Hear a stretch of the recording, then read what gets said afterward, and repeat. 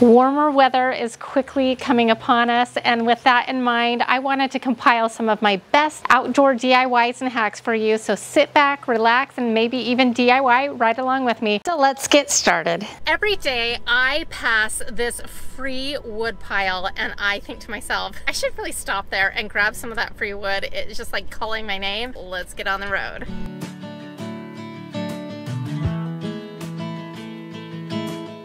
All right, we are here to the free wood.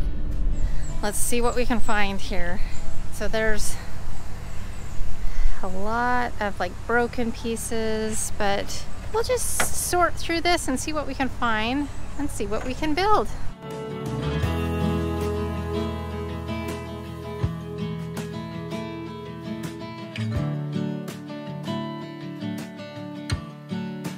Okay, so most of that was probably not fit for what we're doing or using it for, and it was probably not very wise of me to not bring gloves because I could have easily gotten a sliver. I didn't, but we'll just see what we can make with this, but I'm probably gonna need to supplement with what I have at home, so let's head back. We are gonna try to build an end table out of the wood that we picked up from that free scrap pile, an outdoor one.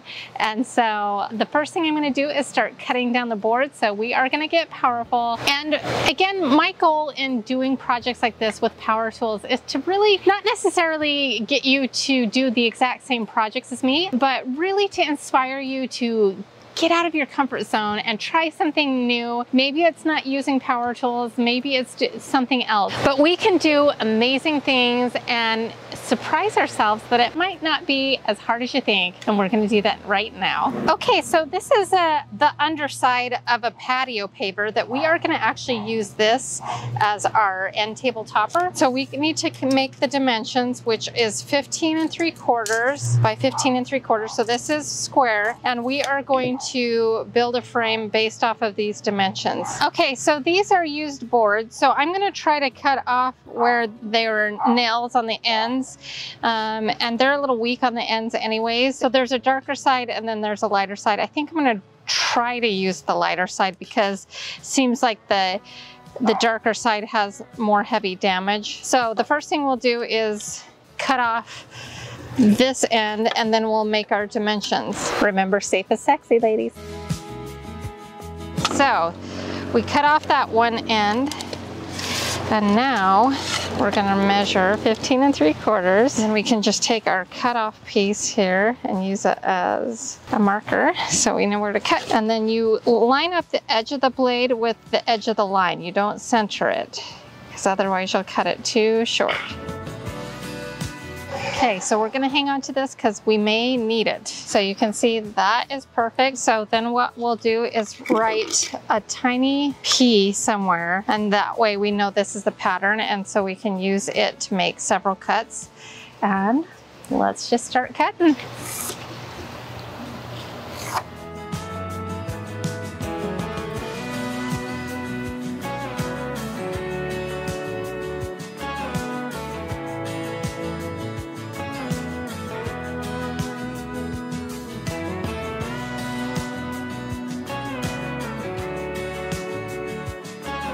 Okay, so now we're gonna build two sides first because that will help us to determine the design that we're gonna do. This is about 2 inches tall and I want it to be about 20 to 22 inches. So then we gotta measure this, and that is just shy of 3.5. So we're gonna just call it 3.5 for ease purposes because these don't have to be exact. Everything just needs to be cut equal. So what we need to do is that 7 inches plus 2 inches is 9 inches. So we've got 9 inches of height right here.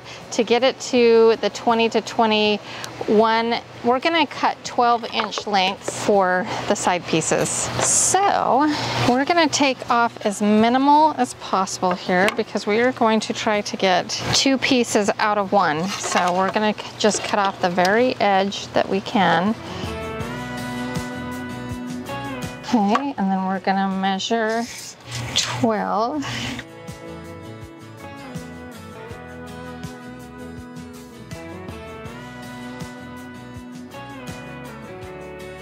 Okay, so we need some support for the top.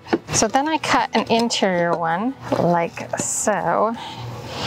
And in theory, it should line up. So that will be the support on this side. So we are gonna try to attempt to build one of these side panels. So we are gonna attempt to do pocket holes here, pocket holes here. So I'm just gonna kind of mark that we're gonna do that so we know which side we want to do that on. And then what we're going to do is we have this handy little contraption here, and we are going to kind of center it up, and then we just squeeze. And since it's kind of wider, we are going to use the 2 outside pocket holes, and we've got it preset. So there's really specific instructions on how to use these little jigs, but you can kind of see what I'm doing here. We just drilled 2 holes. And then there's a little release button right here. We release it, and you can see that we have 2 pocket holes, and we're gonna flip it over and do it on the other side.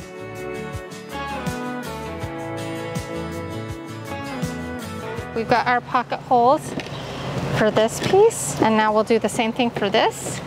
And it's easy peasy.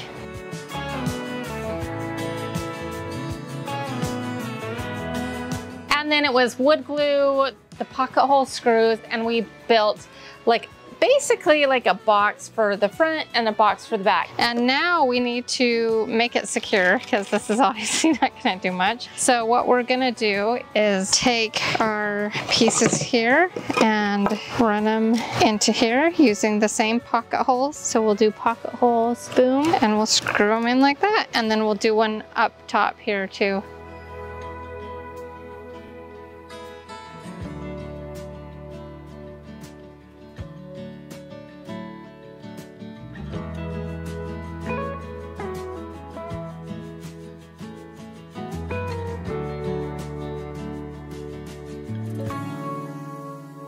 Once that was done, I just set it in place where I'm going to use it, and I put the heavy concrete paver on top, and it is very heavy. Now, I did not apply mine with an adhesive like a liquid nail just because it was so heavy. I really don't think that it's going to need it, but you could definitely do that. I wanted the ability to remove that and move it around because it was so bulky.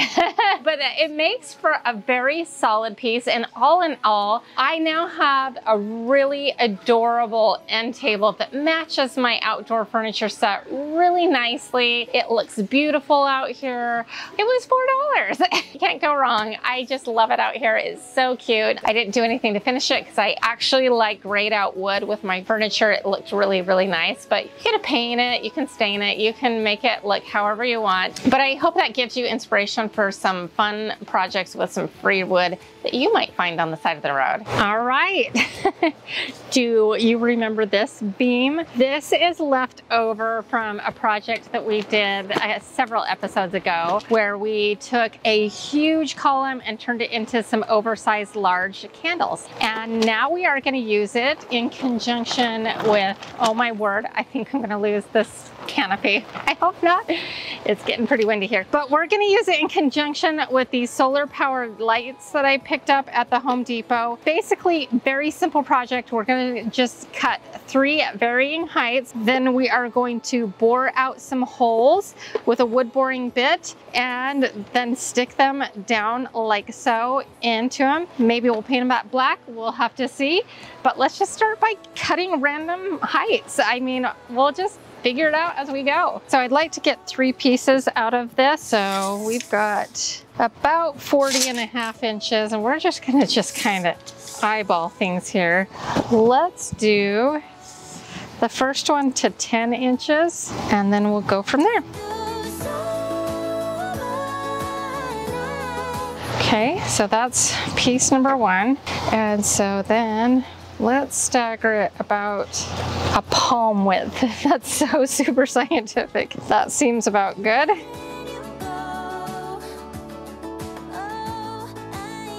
All right, look how perfectly that worked out. So we've got 3 staggering heights. So the idea is that we'll drill holes down, and we'll stick one of these in each one. And then we'll have a set of 3. How fun will that be? And then I took out my drill. Not my drill, that's still to come. I'm so excited for that to come, but a drill, we'll say. And I used a 1-inch wood boring bit on the tip of it. So the first thing we need to do is mark center. We'll go corner to corner and corner to corner. Okay, X marks the spot. We're just gonna put that spade down in it. And so should you. You guys, this is really hard wood. This might not be as easy as I had hoped. I was hoping to get down really far, but this is not gonna be that easy. Okay, don't judge that I'm wearing flip-flops. You probably shouldn't be wearing flip-flops, but it's super hot. But I wanted to put it on something a little more sturdy and not wiggly at all and put my weight into it. This is gonna kill my battery, but it is working.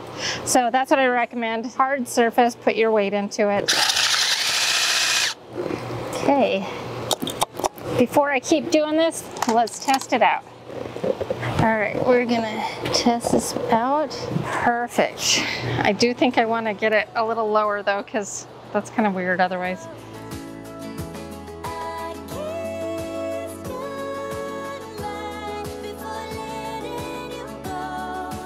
And then what I did is I painted them out in a black chalk paint. No, it's up to me to say to you, and then I took an epoxy kit.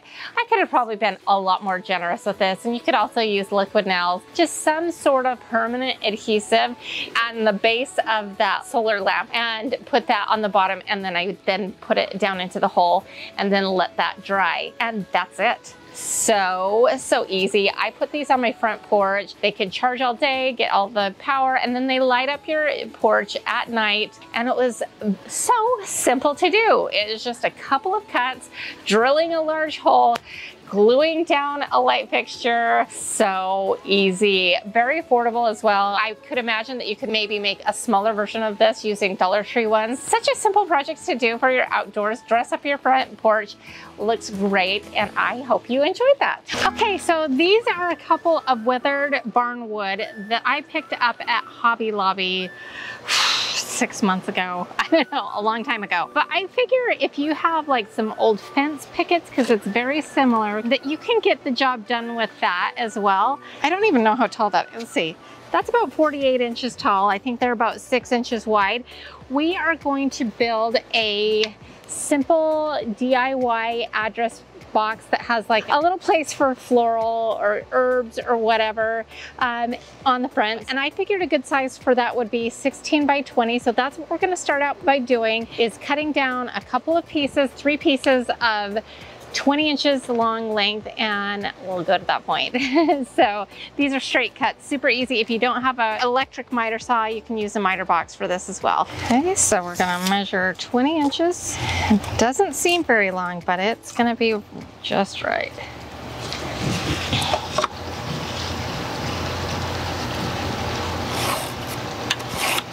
I'm gonna cut 2 boards at the same time, so just make sure that they're even together.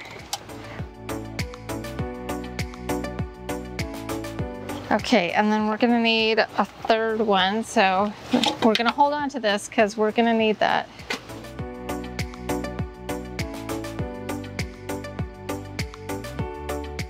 Hang on to that for sure. Okay, so this is the width, and this is the back, this is the ugly side. I went into my scrap pile and found this piece, and all we're gonna do is cut it approximately 2 of these, because we're gonna need one for here and one for the bottom, really. Maybe we'll put a 3rd one, but I don't know that will actually be necessary, so we'll just play that by ear. Yeah, so 2 of these, and then I'll show you what we're gonna do.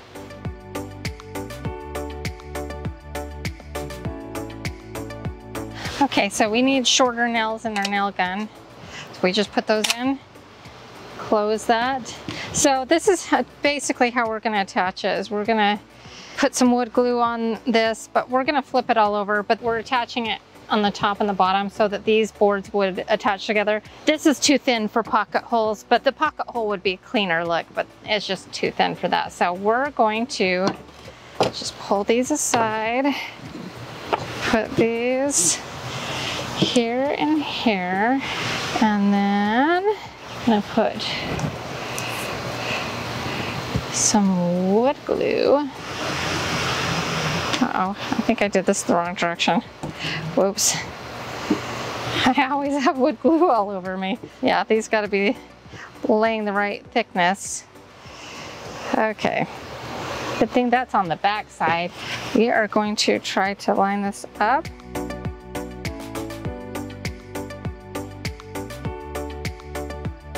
Just to make sure, we'll just measure so it's even. Let's see, that's a 1/2 inch.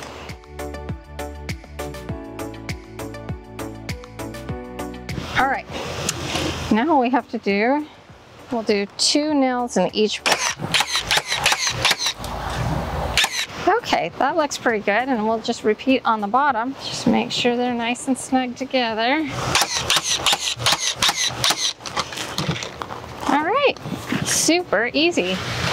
See? So now we can measure the width of this, and it's 16 5/8, and we are gonna build like a little planter box here. This is a scrap piece from another one. This is not from our cutoffs.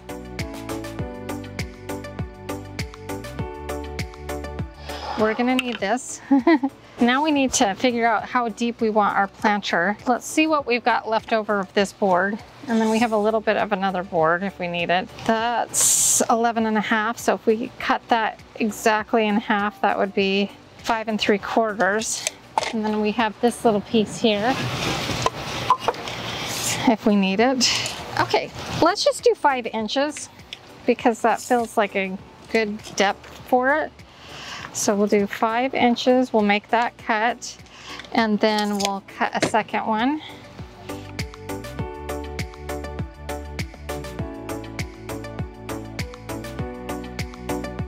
So we've got the front piece, we've got the side pieces. Okay, so these are the side pieces, but we're gonna need something to go on the bottom here. Now, depending on what you wanna do, if you wanna do it solid or if you wanna just put like terracotta pots in here, you could do a slat.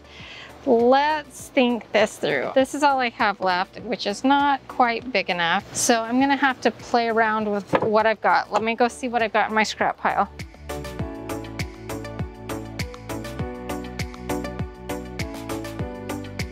This one's gonna be a little too short, but I wonder, interesting, what if I do it like that? That's gonna work.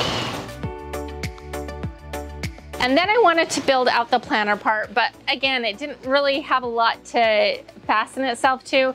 If it was thicker, it would be as simple as shooting in some nails or screws or something like that. But I had to beef it up with some additional scrap wood, which was not too bad.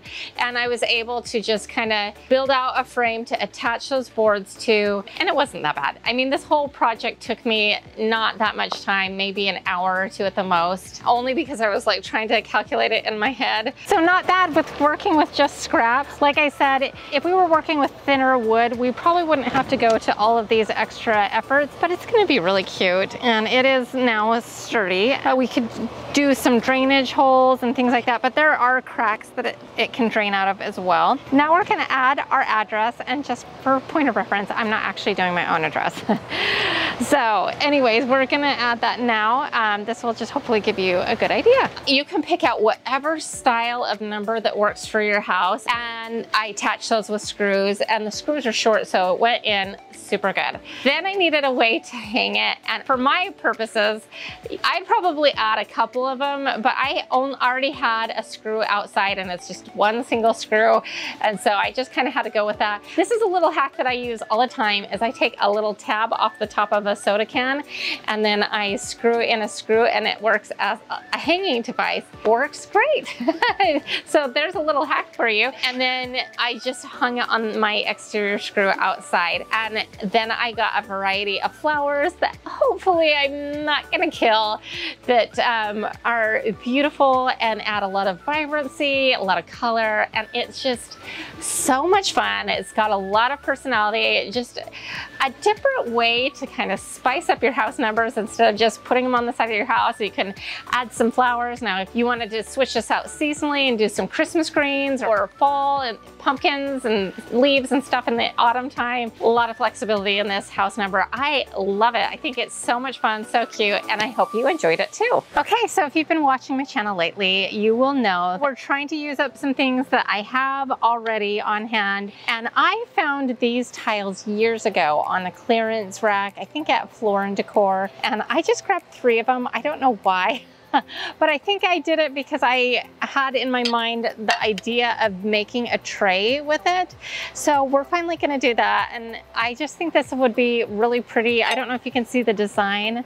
Isn't that really pretty? And I think it would be a really cute outdoor tray. So we are gonna build this with scrap wood and these tiles that have been hanging around waiting for their turn. And so here's what I found. So what I came up with is I found some oak scrap wood oak, can you imagine, in my pile. I had some, like a 1x2 of oak in my pile, and I thought this would be a perfect thing to make a tray out of. Then I had MDF. MDF is probably not the most ideal for outdoors, but I figure most of it's covered and the bottom part is not gonna be really exposed, and really when I use it, it's not gonna be really taking on a lot of water. So you might want to just keep that in mind and maybe use a different piece of wood. But I just grabbed this piece because it was handy and I could cut it down to work. It was about the right size. So we're making this work. And then I just did a simple mitered out box.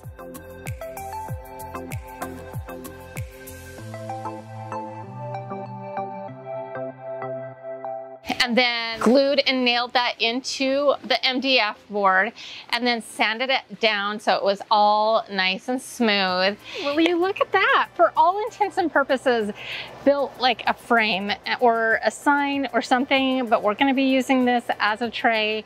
And we are ready to move on to stain. The first thing we're gonna do is condition the wood with some pre-stain and then just follow the directions on that. And then I bought this whitewash stain. We'll get onto that step. You should probably use a bristle brush, but I had this handy, and so I'm just gonna just get this on here. This is just so the stain doesn't go on splotchy.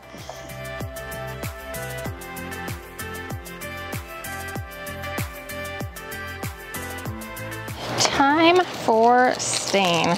We are going to go ahead and stain this white, and hopefully it will look good on this.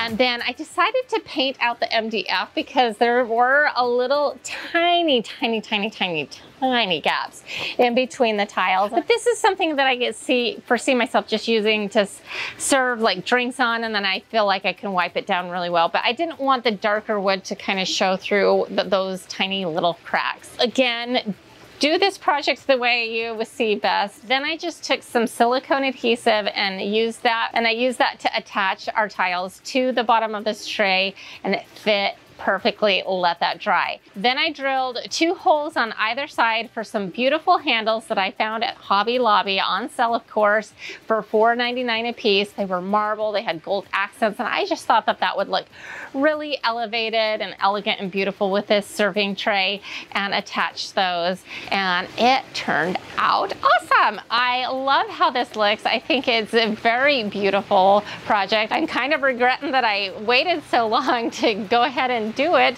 but it turned out wonderful. I'm really thrilled with the overall look of it, and I think it's going to be a fun tray to serve drinks on, and maybe even use when we're doing our s'more station and put s'mores items on it. It's just going to be overall a fun piece to have this summer outdoors, and it would also look good indoors. You could use this indoors. You could use it in a bathroom to store your perfumes on. So many possibilities with trays. I love doing them as projects because they're easy to do and just always good and handy to have around, and I hope you enjoyed that. A couple of of years ago, we did an extreme makeover on my back patio here. I had been using it primarily as a workshop, but then I wanted to create a nice living space for my family to kind of extend the real estate of our home. It's covered, it's nice. We live in Florida, and it's been working out really well.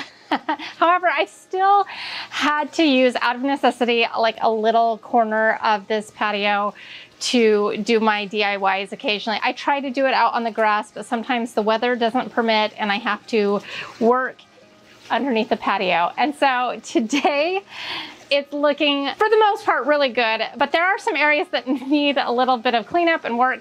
And while we're about sprucing it up, I thought we could do some outdoor DIYs, maybe use up some of the scrap lumber that I've got in my pile, and just make it look really, really good through the help of Walmart, which I'll get into in a little bit. So let's just start out by assessing the situation, seeing what I have, and we'll go from there, maybe build something, and then do a really good cleanup and get it looking really, really good again. It is what it is because my HOA won't let me build anything, and we really love this area, so we're gonna make it work. Okay, so this side doesn't look too terrible. I mean, obviously it's a little bit dirty.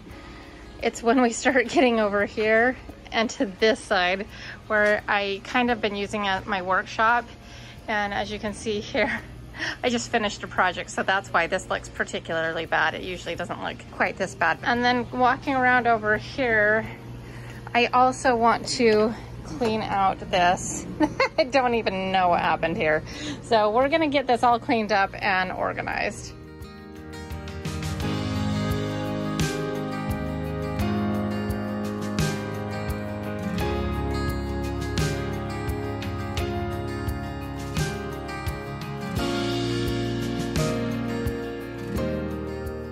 Just cleaning alone really elevates the space. When you have a clean environment, you just feel better. I will continue the cleaning process and get this place looking amazing. It so deserves it.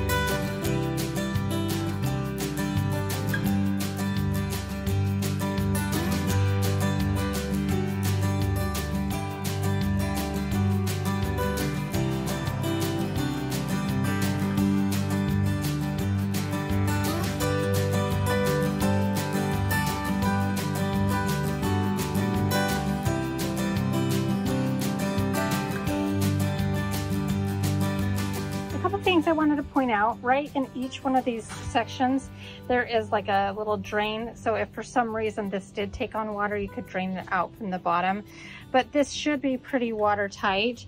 I love it because it kind of matches the plant stands that I built a few years ago. And then you don't have to use this to store tools. Like this would be great for storing cushions and pillows and outdoor pool equipment. So super, super handy to have around. It's really good quality. I love it. Now let's load it up.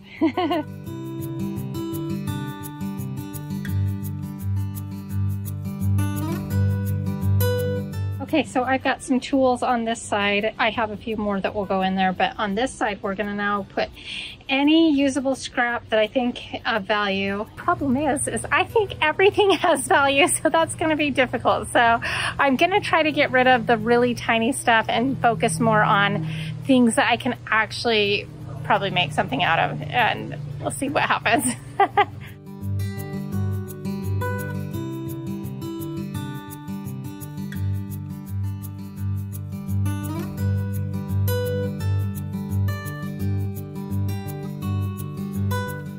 Okay, we're gonna kind of sort this as we go. What I think I can use and what I'm not gonna use.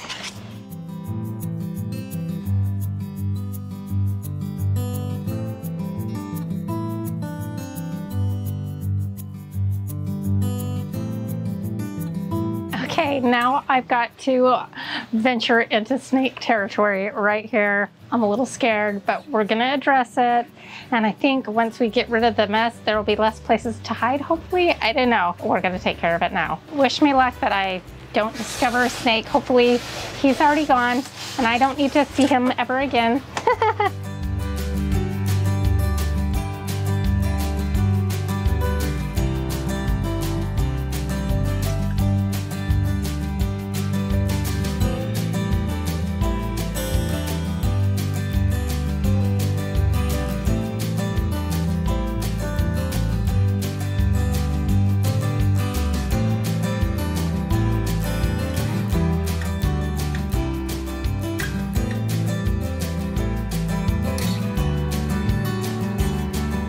Sweeping and shop vacuuming it all up, it looks so much better. I feel like it can go outside and hang out in this outdoor oasis. It's amazing. I am so excited.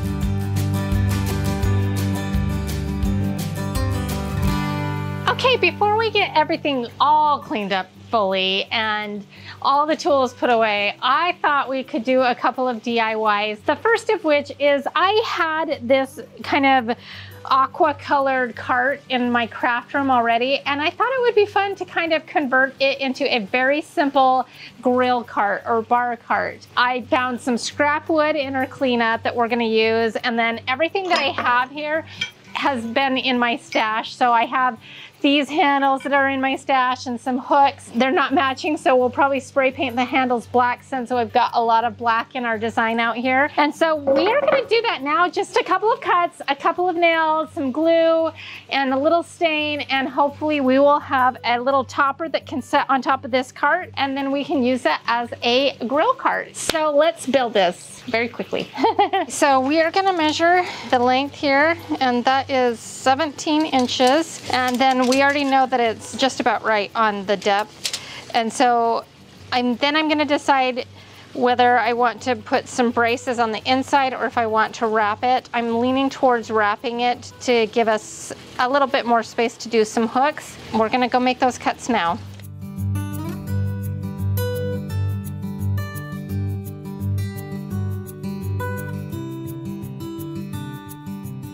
So we made some simple miter cuts all the way around.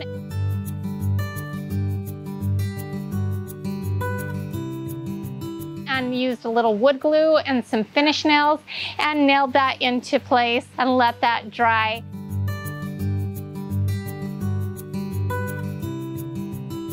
Then I went ahead and took some wood filler that I made myself, filled in any nail holes and cracks that were needed, and let that dry. Then I took a sander to it, sanded it all down as best I could, and then I had this like gray sponge little staining kit that I picked up somewhere. I got it on and it was a light gray color, which is kind of a nice beachy tone. It kind of has a butcher block feel to it. And then we let that dry. Now, if we're gonna be leaving it out, I'm going to probably need to go back and use a water sealer on it, but I think it will be under the covered patio area, so it's probably okay, and it needs a little time to set up before I do some kind of sealer coat. And then I spray painted the handles a matte black because we've got a lot of black out here for one, but for two, we wanted it to match our little hooks that we were putting on it. And so then we screwed that into place. And we also put on all the hooks. Now, I eyeballed all of this and it turned out fine. But if you're meticulous, you may want to break out your measuring tape and do it that way. It worked out great for me. I think it looks fine, but that might bother some people. And this little cart is gonna be really fun to have around in this summer season and year round because I live in Florida. But I just love this. This is all stuff that I had either in my crazy wood stash or, you know, up in my craft room, and it worked out so cute. So just think outside of the box, reimagine some things, and you can come up with a new purpose for this. I love this cart. It's so super cute, and I hope you liked it. Okay, so I got my the outdoor sofa set from Walmart a couple years ago. I love it. It's beautiful and holding up really, really well. It's a little dirty, and so are the chaise lounges over by the pool here. So we are gonna get out our pressure washer, pressure wash everything down, get it looking good, and then we're gonna do some pots, and we might replace some of the tired looking pillows and freshen it up, get it looking really good out here.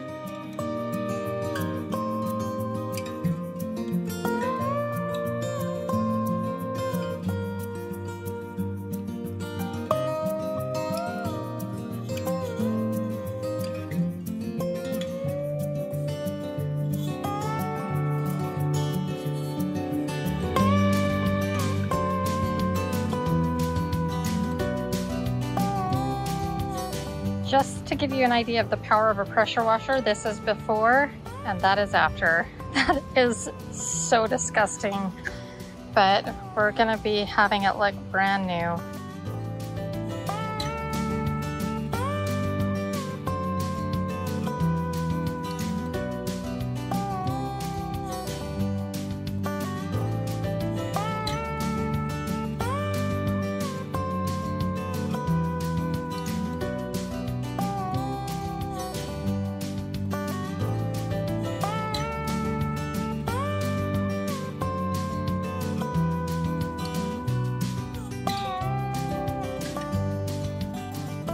They're still drying, but these look almost as good as the day that I bought them. So I feel really good about that. And these too.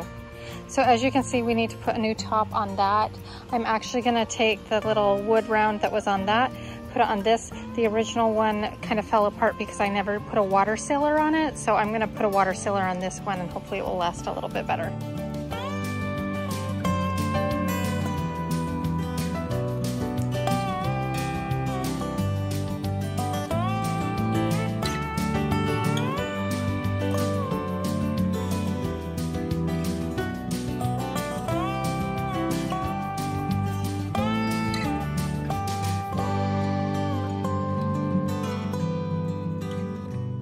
You and I have worked really hard, have we not? So we're pretty much clean. I do need to pressure wash our whole entire pool deck, but our hose is not long enough, so it just had to do with a good sweep and a chop back. Now we're to the pretty stuff, and I really think adding plants and all of that is really good, and I cannot keep anything alive if it's in a pot. I've tried, I get busy, I either overwater, underwater it. You know what?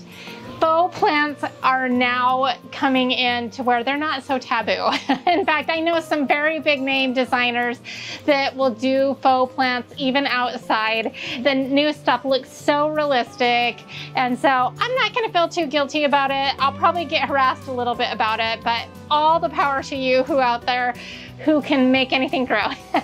I can if it's in the ground, mostly, but if it's in a pot, it's a guaranteed death sentence, and I don't want to do that. I'm tired of feeling guilty about that. So I got these beautiful pots that we're going to be making a couple of these to put around the pool area. I haven't decided whether we're going to put them at the back on either side of the pool or if in the front area. I'm going to kind of play around with it and see what looks good. And it turns out this styrofoam is going to come in handy because I'm going to put it in here and to lift it up. I don't want it to weigh 1,000 pounds. We want it to be level. I'll show you what we're putting in. Okay, so I think this will be the last one. That looks pretty level.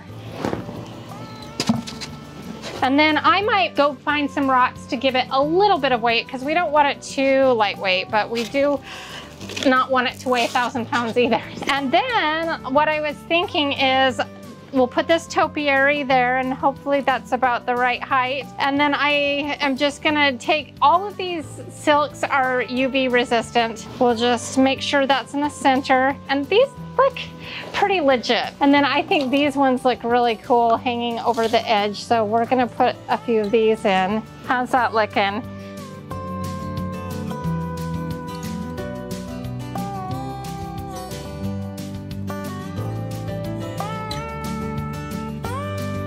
Here's how bad it is. I can't even keep like ferns alive, so these ones are faux too. Shh, I know people are gonna say it's tacky, but I'm excited about it.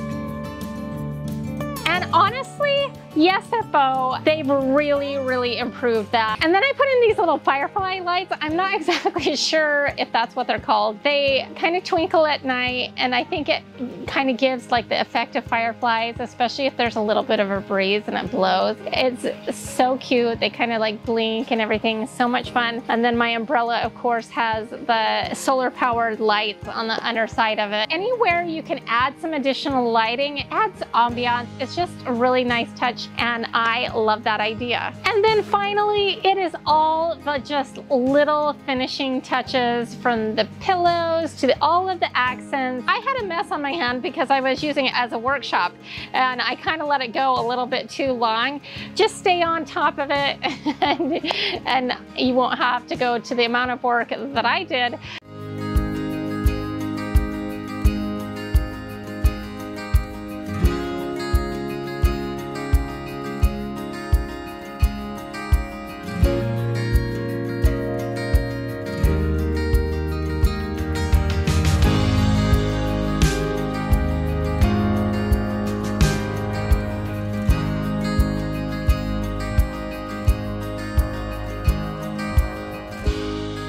It is so beautiful out there this evening.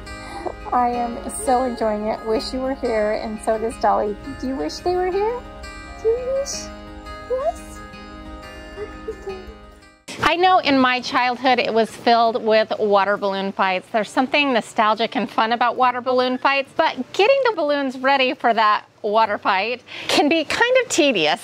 So hopefully this next hack will make it a little easier, and honestly, maybe a little bit better for the environment because it is reusable. So what you're gonna do is, I just went to the Dollar Tree and picked up several packages of these 2 packs of sponges. You might be able to find a better deal elsewhere as well. I got them in the 2 different colors, an equal amount. So you could do this the long way and you cut them into half and then in half again, and you get 4 strips. But I found that if you cut them the wider direction, you got more out of them. They were good for smaller hands. I think that they might be a better way to do it. And the way you do it this way is you cut them in half, and then you cut those halves in thirds, and then you get a total of 6 equal pieces. And these do not need to be like perfect. So you can totally eyeball this and just get them approximate. And then you just kind of bunch them together, take some elastic bands and wrap that around the center, and then you kind of pull them out and tweak them, and it kind of creates this like little orb thing, like a spiky orb, and they're just soft sponges. So I did that with the pink and green ones, and I bunched those together, and then I did some in blue and yellow. So that way, if you're doing it on teams or if you're doing it in groups, it's easy to sort out whose is whose. I mean, not that when all heck breaks loose with a water fight, maybe it doesn't really matter, but then you toss these into buckets. I picked these ones up from the Dollar Tree as well. So all you have to do is dunk the sponges and throw, dunk and throw, dunk and throw, instead of tediously and painstakingly filling water balloons, knotting them off, only for them to pop a second later. It just makes sense, doesn't it? Baby, we're children of summer. We're meant to be free. Hearted, we're not like the others. Still a fun way to cool off and have a water fight, but without all of the work that is associated with water balloons. So I hope that that brings a little bit of fun to your life this summer. I hope you like this next idea, and it's got a lot of flexibility in it. And so what you're gonna do is take some kind of citrus piece of fruit. So that could be oranges, that could be limes. In my case, I decided to go with lemons, and my lemons were really big. So you can cut these or not cut these, but in my case, they were so big, I had to kind of cut them. I kind of just put them on the outskirts of a cylinder vase. So you can take the principles of it and apply it any way that suits your needs. And then what I did is I took some tulips in these kind of orange and yellow colors. I thought this was really pretty, and I just kind of tucked them down in the center. And then the way the tulips fall is really, really simple and beautiful and elegant. I love that look. I also have seen this look done with hydrangeas. You could do this with roses, whatever's in your garden. The idea really is just getting some summery citrus items in the glass vase. It really kind of elevates the look of the arrangement and provides that summertime cheer. And so hopefully you can take that and adapt it to your favorite flower and make it work for you. Simple, easy, classy arrangement, and anybody can do this, I promise. No fancy florist degree required.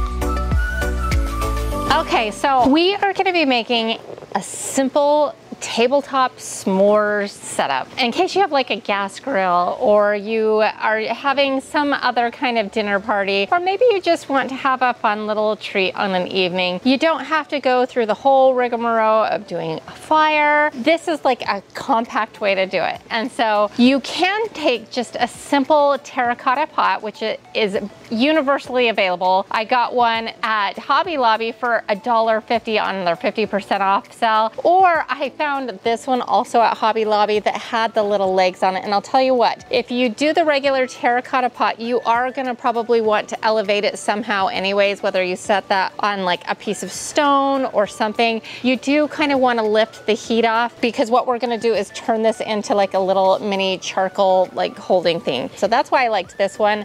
If you can't find this one, just elevate it somehow, put it on a piece of wood, separate it from your table somehow. Then what you're gonna do is you're going to line your pot with some tin foil, and I would use heavy duty, and you're gonna make sure that that is all covered. Then you're gonna take some barbecue charcoal briquettes and put it in there. Make sure there's a little bit of space in between. You don't want it like super compacted. You know, for things to burn, there needs to be a little oxygen, of course. And I use the pre-lit ones just because it eliminates a step, and I found that it does work. And then you light your briquettes and let them get nice and charcoaly. If you were planning on doing this at a dinner party, I think it would be a really fun little piece to have going while you're eating dinner as like decor. And I don't know, I just kind of think that that would create a little bit of an ambiance. And while you're eating, then it kind of can burn down and get to that nice charcoaly stage that you need to roast marshmallows on. I had some marshmallow roasting sticks. Now you don't need marshmallow roasting sticks to do this. You could simply use bamboo skewers and then roast your marshmallows. Now this is a little side hack if you want to keep things simple. I really like using the fudge stripe cookies because they've got the chocolate and kind of the graham cracker vibe all ready to go, but you could do the traditional s'mores as well. And there's a lot of fun ways to make the s'mores fancy. There's a lot of fun ways you can do your s'mores, but the idea here is you just have a compact thing. You don't have to have the whole muss and fuss of a big barbecue or a fire, and you can still get that summer s'mores experience. Not me. Just because I'm not eating sugar doesn't mean that my kids can't have some. Let's bring them out and have them make some s'mores. Let's make some s'mores, boys.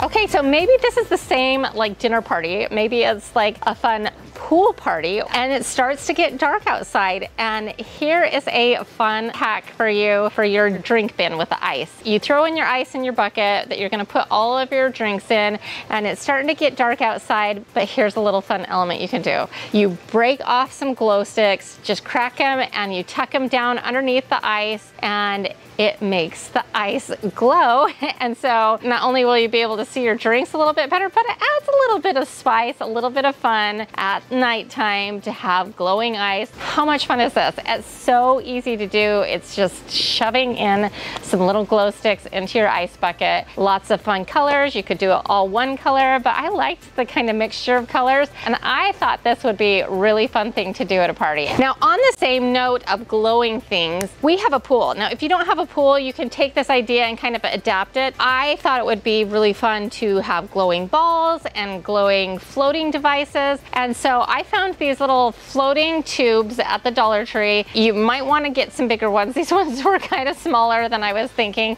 I should have expected for $1.25 that they would be a little on the smaller side. And then I got some balls. Now at my Dollar Tree, they actually had a glow-in-the-dark ball that was ready to go. Now, if you can't find that, they do have these other blow-up beach balls, and the same principle applies for all of these items. What you do is you break the glow sticks, shove them through the blow-up hole, and sometimes it doesn't want to go through at first, but once you get one fed through, it's easy to get more feeding through. So it's just kind of getting that first little portion of like the little stem to open and shoving those in.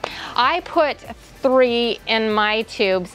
I would recommend doing about 5 just for a bigger glow. It still worked and it was really fun. Now for my little beach ball that glowed, the one that I got at the Dollar Tree, and there was only one of them, it was the only one that I could find, but you could probably order these online. I'll make sure to link them below if I can find them. You break the big glow stick and you shove that. There's like a special hole in the ball where you can shove that, and then you can get refill ones and just replace them and use that all summer long.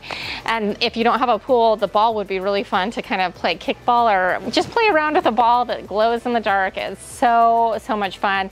And I just envision, if you were really trying to have an epic pool party, having a whole bunch of glowing balls floating around in the pool. I think it would be so much fun and really make for a memorable summer party. So I hope that this gets your wheels spinning, gives you some ideas of how you could implement that. If you're doing like a beach ball, the blow up ones that you have to blow up yourself, I would probably put about 4 or 5 in there. But if you can find the ones that already have like the spot for the big glow stick, I would definitely go that route. So much fun with glow in the dark stuff, and I hope that brings a whole lot of fun for your summer. So this next one is a project that I did actually 2 years ago, so that's why I know this is a really good hack, because it's still holding up. Maybe you have some tired patio furniture that's starting to look rusty and faded and ugly. I did. But the chaise lounges and sometimes patio furniture can get really expensive very quickly. So instead of chucking them and buying new stuff, give them new life. I did this by just taking some black spray paint and giving it a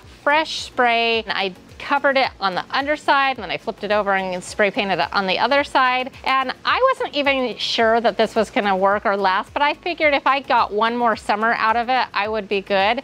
Well, that was 2 summers ago, and we're about to go into our 3rd summer with these spray painted chaise lounges here, and they are holding up amazing. In fact, like if I needed to touch up a little spot here or there, they are just fine. I have just been totally blown away.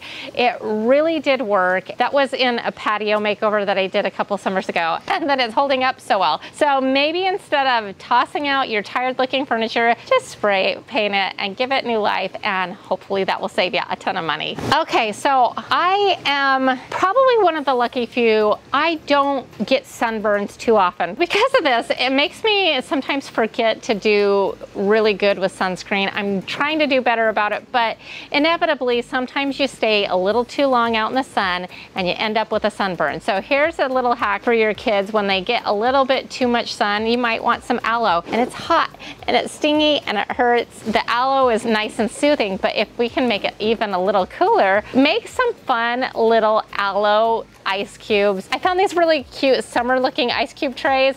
They're silicone. I think you can even look like in the cake decorating supply area at your Walmart, and there's all kinds of different options. Dinosaurs, teddy bears, butterflies, all of that. And you just take your aloe gel and you squeeze it into the tray, tap, tap, tap.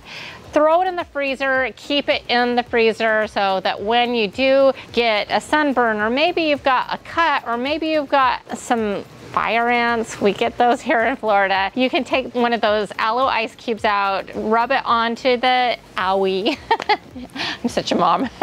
And then make it feel so good. And it's just kind of silly, but I like the idea of the frozen aloe because it's gonna be really soothing, and the shapes are just more for kind of fun. So put that in, keep it in your freezer so you can pull them out as you need them, and I hope that helps some of you out. Okay, so for this next hack, what you're gonna need is a shower curtain. And I picked one out at Target just to kind of demonstrate. What you're looking here is you're not looking for the plastic ones, you're not looking for the totally fabric ones, but there's like a fabric plastic one, if that makes sense. It's not really plastic, but it's definitely a more water repellent fabric type of shower curtain. And you're gonna use this at the beach maybe, but also on your picnics because it's very wipeable, it's easily clean, easily washed, and it's not sticky underneath you like a plastic shower curtain would be, but it's not hot and heavy like a blanket. There's lots of fun prints that you can find, so you could have a lot of fun picking out one that suits your personality. But the idea is you use it in lieu of a regular blanket, out picnicking, out on the beach, and it's water repellent and stain resistant and mildew resistant and all of that good stuff. So I know it's a little unconventional, but if you have an old shower curtain that would work that maybe you don't like the style of, you could use it as a picnic blanket instead, and there you go.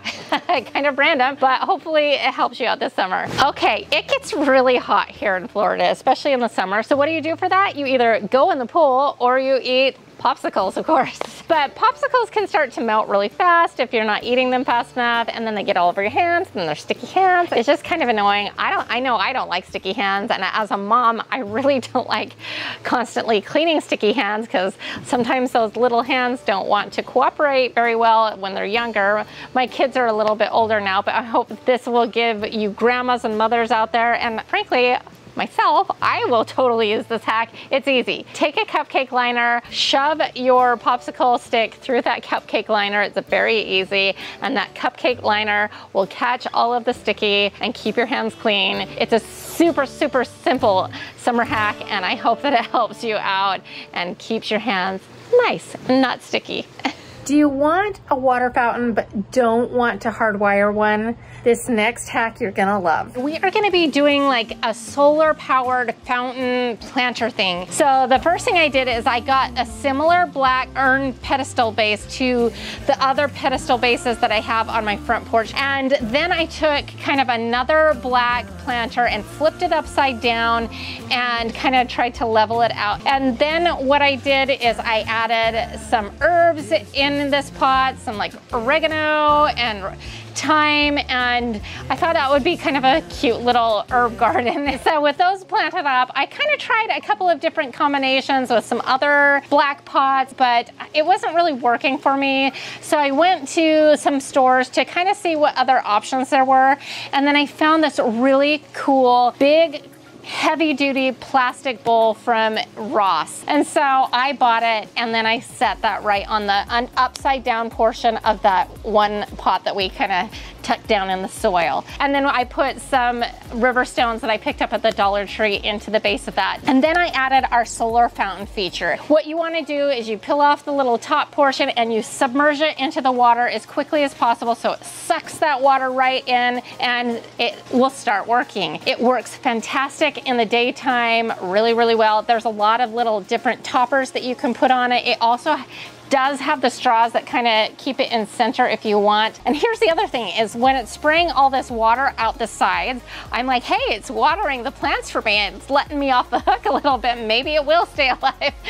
And so I'm like, that's a benefit to me. And then it just works on its own. And then during the day, it kind of stores energy. So at night, it has this really cool effect where it lights up, it changes color, and it's just kind of like something fun in front of my house. And I love how this turned out, so it's awesome, and I hope you loved it too.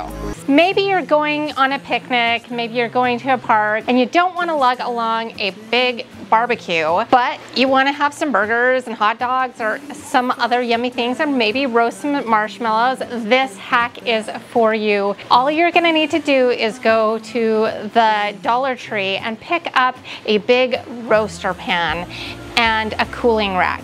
Then you're going to take some self-lighting charcoal and put that into the roaster pan and kind of spread it out. Then all you need to do, since it's already like kind of soaked in that fuel, is light the charcoal kind of all over and let it heat up. And then I made a tent with some aluminum foil to kind of keep that heat in, get the charcoal going, and then we could put our burgers on. Now I very comfortably got 4 large burgers and a couple of hot dogs on there. I could have definitely squeezed on a couple extra hot dogs, and I tinted it with that aluminum foil and let it cook, and then, you know, it just cooked like you normally would with a grill. Let's see how we're doing here. I got my little tongs, we're gonna pull it off. Ooh, that's looking good. Oh, those hot dogs are looking beautiful. Flip, oh my word, this is beautiful.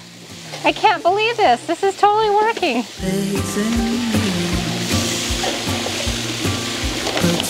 These are perfect. Let's just kind of tint this again. Oh, they're looking perfect. Look at this. This is totally doable, you guys. Oh, those are good. Look at those beauties. Total beauties. Let's just kind of lift up and see how these are looking. I think they need a little bit more time, but they're about done. The time I got, it is just enough. I thought I might try to toast a bun here, because that would be fun. What it means to grow. Oh, yeah, now I know. These burgers look perfect. Perfect. There's definitely enough heat going on this. You could do another round of burgers and hot dogs, and maybe even roast some s'mores. Then you're gonna wanna make sure that it's fully cooled before you dispose of it. So if that's dousing it in dirt, dousing it in water, you're gonna wanna make sure that it is fully cooled, and then you can wrap it all back up in the tin foil and dispose of it properly. Just make sure that there's no possibility of starting any unwanted fires. Just be very careful. So the ultimate way to tell if this hack was a success is to taste test, and we'll just see. Oh yeah, try it out. So for our next outdoor home hack, if you have some mosquitoes, you're gonna wanna take note, because our next hack is a decorative mosquito repellent. All you need to do for this is take a fresh lemon and a fresh lime, slice them up in slices, and then you're gonna kind of rotate those in a jar, and then you're gonna add a couple of sprigs of rosemary, and you're just gonna place it all in there, make it look pretty, and then over the top of that you're gonna just add water. Now I have 3 of these containers. I got these containers at the Dollar Tree. They're really pretty. I like that they have lids, and you'll see why in just a second. And then you're gonna wanna add some essential oils. Now there are several essential oils that kind of keep away the bugs, keep away the mosquitoes. The recipe suggests that you add about 10 to 15 drops of rosemary. I did about 10 drops of rosemary, but I also added 10 drops of TerraShield, which is doTERRA's version of mosquito repellent. It works really good. By Revive, there's one called Bugs Away. Lavender essential oil is also really good at repelling mosquitoes and bugs. So there's lots of options, and whatever fragrance works best for you. And then I just took some tea lights. You could take floating candles, and I lit them. I think fire detracts the mosquitoes, so the combination of all these fragrances plus the candle really helps to repel the bugs. I think these would make such a beautiful centerpiece, but you could put them around your outdoor area, light them. They smell amazing to me. It's a mystery to me why this would repel bugs, because it smells really good and it's really pretty. And so this is a really good hack for you. The awesome thing is when you're done, you could blow out the candle, leave the candle in if you want, or you can pull them out, but put the lids on, put them in your fridge until like the next night if you want to reuse them. So this is one that can last a little bit, and this is one that would be really good for like an outdoor gathering this summer. So I hope that you enjoyed this hack. So my next hack was inspired by one of my viewers, Gail Barnett. She suggests using Listerine as a mosquito repellent. So I did a little research on this, and it does actually work. And in addition to it, you can actually use the generic mouthwashes. Just go find the ones that are strong in the minty flavors. The mint is a repellent as well, but there's also some ingredients in the mouthwash that helps to repel those bugs and mosquitoes. So for my version, I took some mint mouthwash and I combined it with about a cup to a cup and a half of I think it's a mint eucalyptus Epsom salt, and all of those fragrances as well as the Epsom salt kind of repel the bugs. I also found recipes out there that included flat beer. That is another option for you to kind of put in this natural mosquito repellent. Now, Gail recommended spraying your screens and your doors to kind of keep the bugs away from them, but you can also use this on plants and around your yard. You would need to make it in a little bit bigger quantity if you're going to really be using it out in your garden and out in your yard. And it would probably be a little bit more expensive than like a traditional bug spray, but what's really cool about it is it's all natural. And here's the other thing. The mint coupled with like the eucalyptus and all of these scents, it smells super good. I'm like, how is this gonna detract the mosquitoes? Because it smells really good.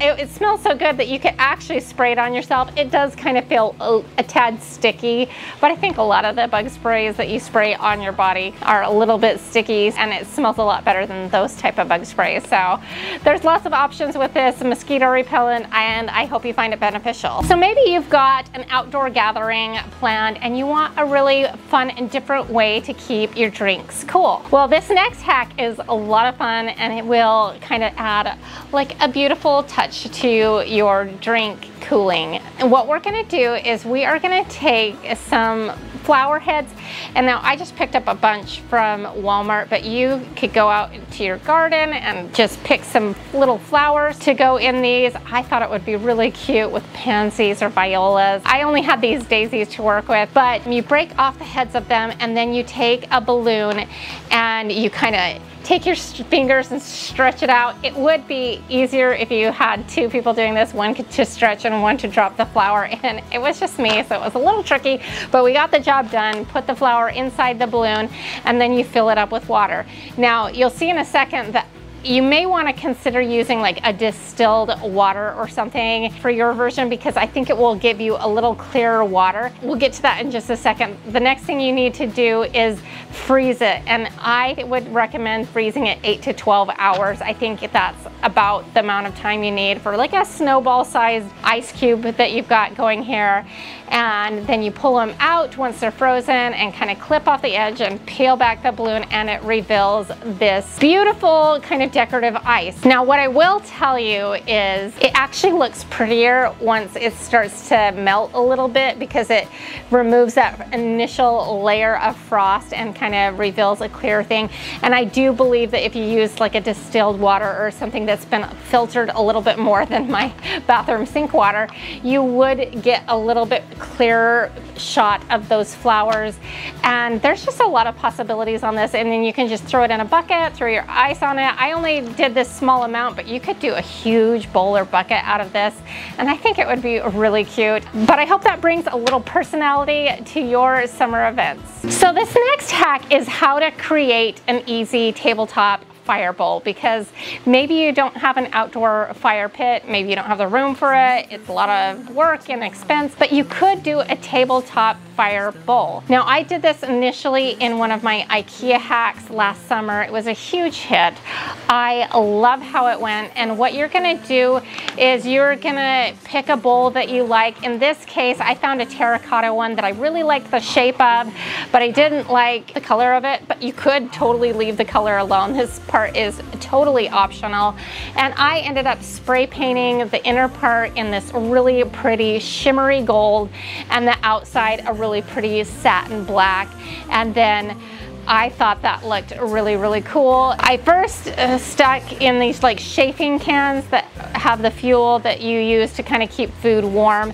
They do sell that some at the Dollar Tree, but I actually found that the ones on Amazon are a better deal because they burn longer. Plus, you don't have to switch them out as often, which is nice because they'll burn for about 6 hours. And then I kind of just put all the empty bags and like random stuff, so we didn't have to totally load it down with some stones, but I picked up these black stones from the Dollar Tree and I filled it up. Sometimes I understand. And it just adds such a nice little ambiance to your evening, to your gathering, and then also provides you a way to, you know, toast some marshmallows and make some s'mores. And I just think it's a really fun and easy summer hack. If you haven't created a fire bowl, I'd highly recommend it because it's a lot of fun. Do you have a pot that looks a little like this? Black, but it's kind of dull. It's plastic. Well, I've got a hack for you. This is another use for WD-40. This won't be a permanent fix, but it should last you a good while. What we're gonna do is just spray this on and rub it all over, and it will give us a nice like new shine. How awesome is this? Seriously, gotta love WD-40. Now you may have to repeat this one a couple of times during the summer. It's not a permanent fix, but it will last a while, and it's a really quick and easy way, and you don't have to like replace the pot. So I hope that helps you. Oh my heck, how many of us have oil spots on our driveway? Tell me I am not alone. Those darn leaky cars. And we have a paver driveway that had a lot of oil on it, so let's see how to fix it. So I got this off of Amazon. It's a degreaser. It had really good reviews. So we're gonna see if this works. I also got this little brush. So what we're gonna do is we're gonna pour this on our grease spots, scrub it really good, let it sit for 15 to 20 minutes, and then I'm gonna break out our power washer and power wash our driveway.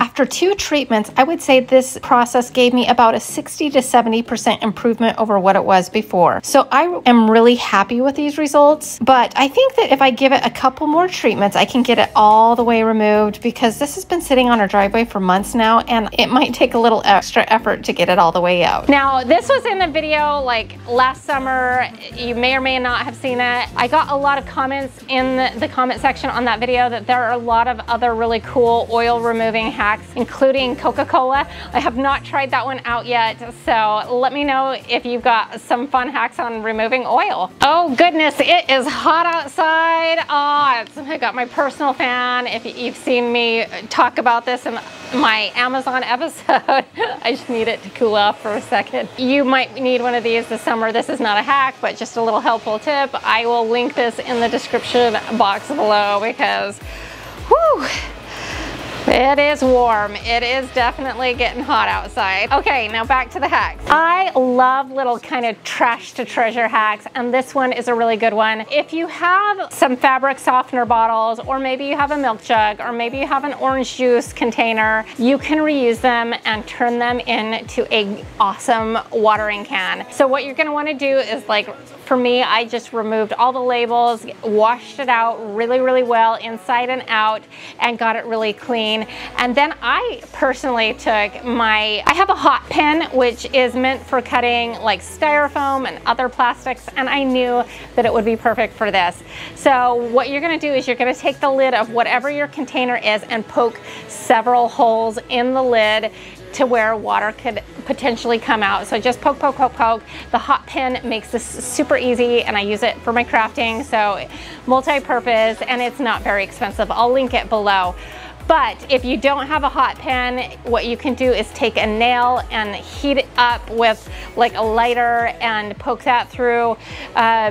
You can, you know, just take a nail and hammer it through. There's lots of ways to get a hole. The other place you want to put a hole is kind of like right above the handle.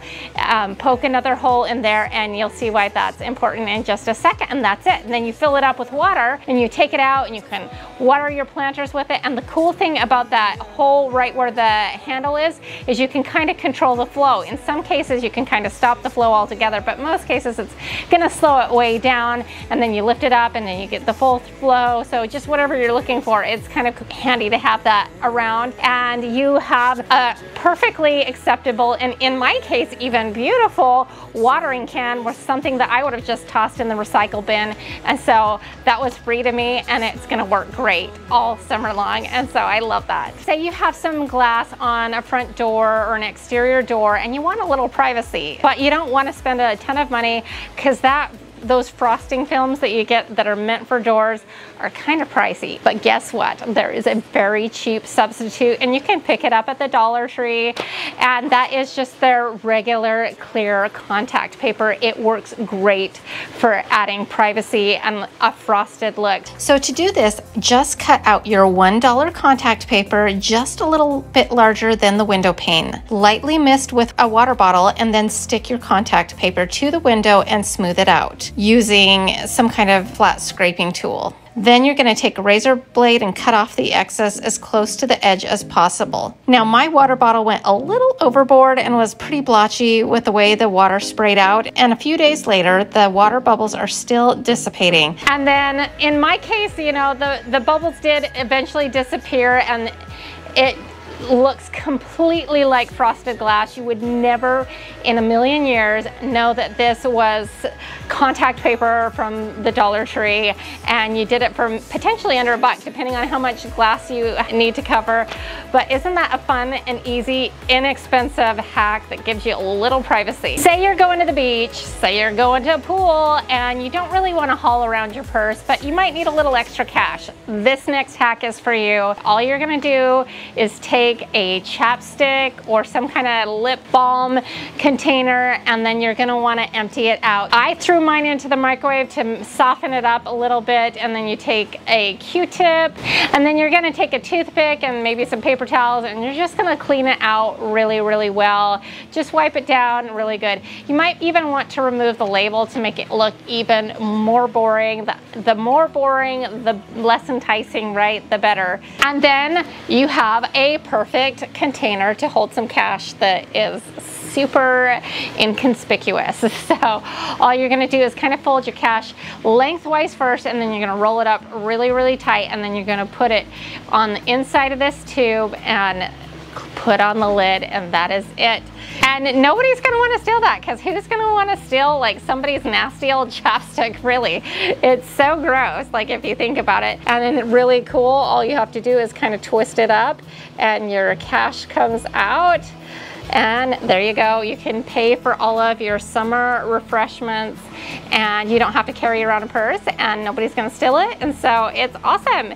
That's just like a super easy hack. You may have seen that before, but I just thought it's so brilliant, so genius to kind of find like something completely that nobody's going to be interested in and store some valuables. This is going to be an easy build, so even if you're a beginner, you can totally do this. We might use a miter saw and some power tools, but I'm going to kind of walk you through that process. From my fireplace build, I have a whole bunch of these 2x3s that I've had forever. We are going to turn them into some kind of tall planters. We're going to cut these down. So let me show you how to use the saw. It's easier than you might think. So we are going to start cutting some wood, a lot of wood. So I'm going to show you how this works. There's usually a button here, mine's yellow, and you pull that with your thumb, and then you wrap your hand around this and pull it with your hand, and when you squeeze the two together at the same time, it turns it on. That's as easy as it is. I'm going to plug this in, and we're going to put on our safety glasses. Looking good. Those are dirty. All right, put on our safety glasses, and we are ready to start cutting.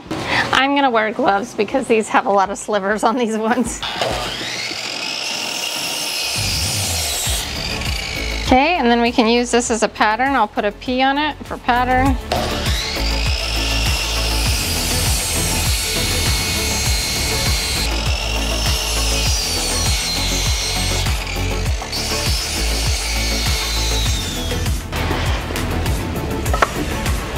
We've used up pretty much all of our 2x3s and 2x4s to build one planter. I was hoping to get a little good start on a second one, but it really took up the wood. We are going to just be attaching these with screws, and we are going to just pre-drill some holes, and we're going to just put one screw in each area, building a whole bunch of boxes, and then we're going to hook them all together, and you'll see how in just a second. So let's get drilling. These ones are the longer ones.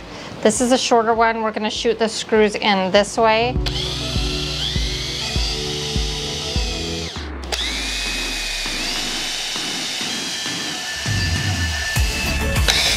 Okay, so we've got some pilot holes.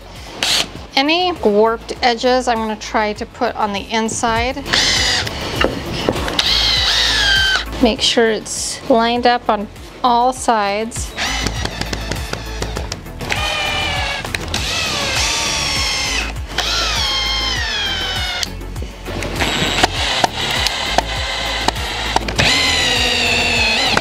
There we go. Okay, so that's pretty sturdy, and we'll just build a whole bunch of them and then we're gonna stack them together. I'd originally planned on taking it up a bit taller, but I'm really happy with this height. And of course I want 2 of them, so I decided to hang on to the extra pieces and use them for my other planter, and I'll probably still have to get some extra lumber for that. Isn't this fern so pretty? I think it's gonna be gorgeous when it's all said and done.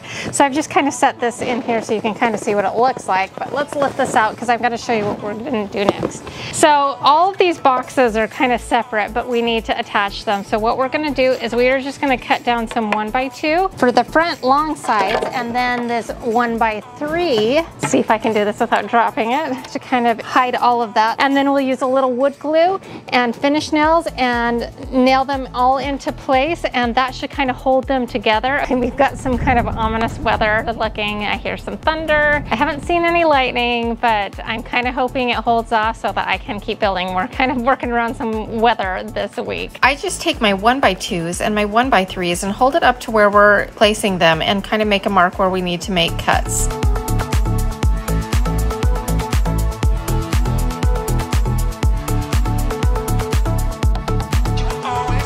Then, after I make the cuts, I just take some wood glue and a nail gun and nail them into place. Now, if you don't have a nail gun, you could definitely do this part by hand. The first couple you nail into place may want to move around, so you want to give it a little support as you go.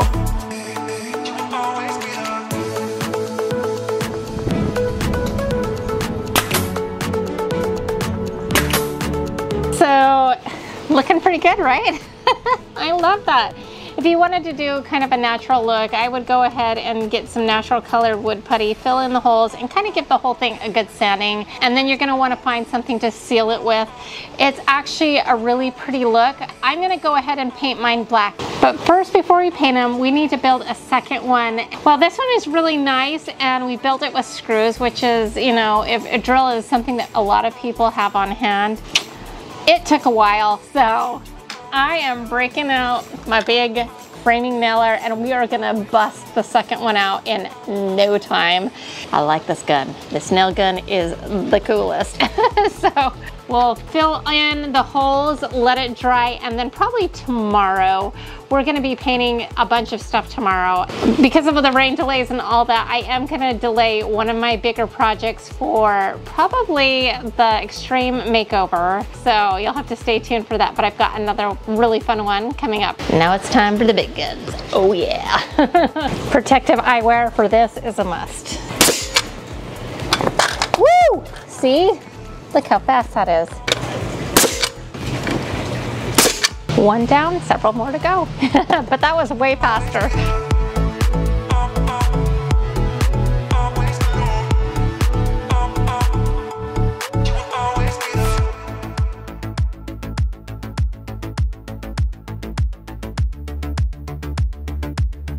Now we're going to fill in the holes with some wood putty and seal the crack with some caulking that I had on hand. And since we're painting it, I felt like I didn't really need to match up the color because it didn't really matter. This is what I've been dealing with this week. Just lots of rain delays. After it's dry, I sand it down and I use the same paint I used on my front door in my recent front porch makeover episode. I believe the color is called Caviar. I do one good coat and then I go back in and touch it up a little bit with a light second coat.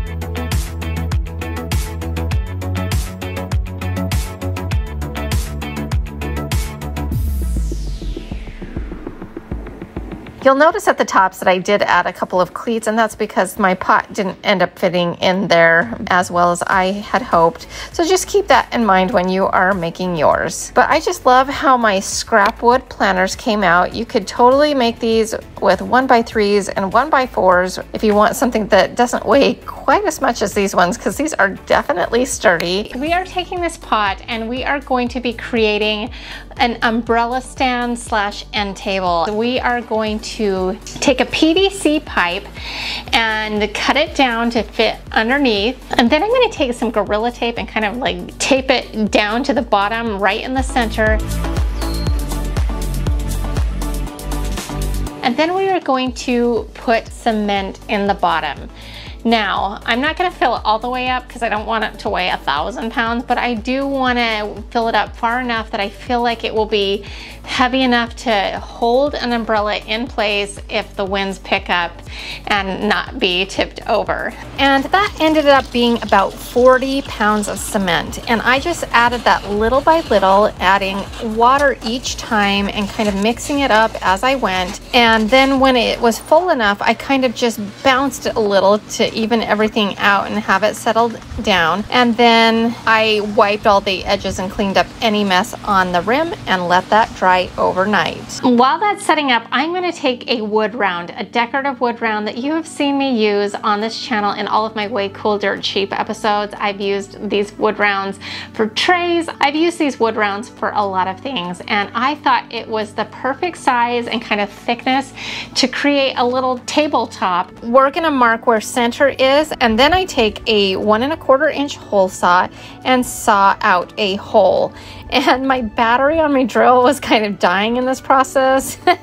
So I ended up having to pause while it charged, but it eventually did make it through. Then I simply stained the top in a briar smoke gel stain, which is the same kind of undertones as our pot is, and I let that dry for a few hours.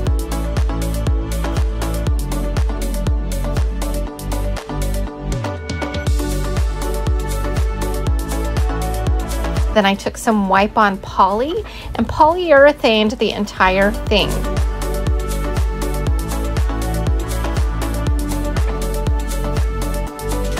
Once that was dry, we put our top onto the pot, make sure the holes are centered up, and then we slip our awesome new cabana striped umbrella in through the holes, and that will hold everything together where it should be. I don't permanently affix the tabletop because you never know when you need a little extra hidden storage. But I just adore how this turned out. It is super stable and it's quite heavy for me to handle, which is good, I think, because it means the umbrella is not going anywhere. Now here's something extremely awesome about this umbrella. It has solar powered LED lights and it lights up at night, and it has like an on-off switch and everything. This was just another opportunity to add some ambience in a place that people want to hang out at night. So for this next one, we're doing a double hack. We are doing a Feka plant and a Boys & Bar little pot. Now this is a smaller version. I did actually a little bit larger version in a past IKEA hack episode. I'll link that and all of my IKEA hack episodes in the description box below, so if you want to see how I did that. Basically, this is going to go inside here and you could leave it as is, but for me, I like to design things to the nines, maybe a little bit over the top sometimes, I don't know. I created this little stencil that we are going to actually put on the front of our pot.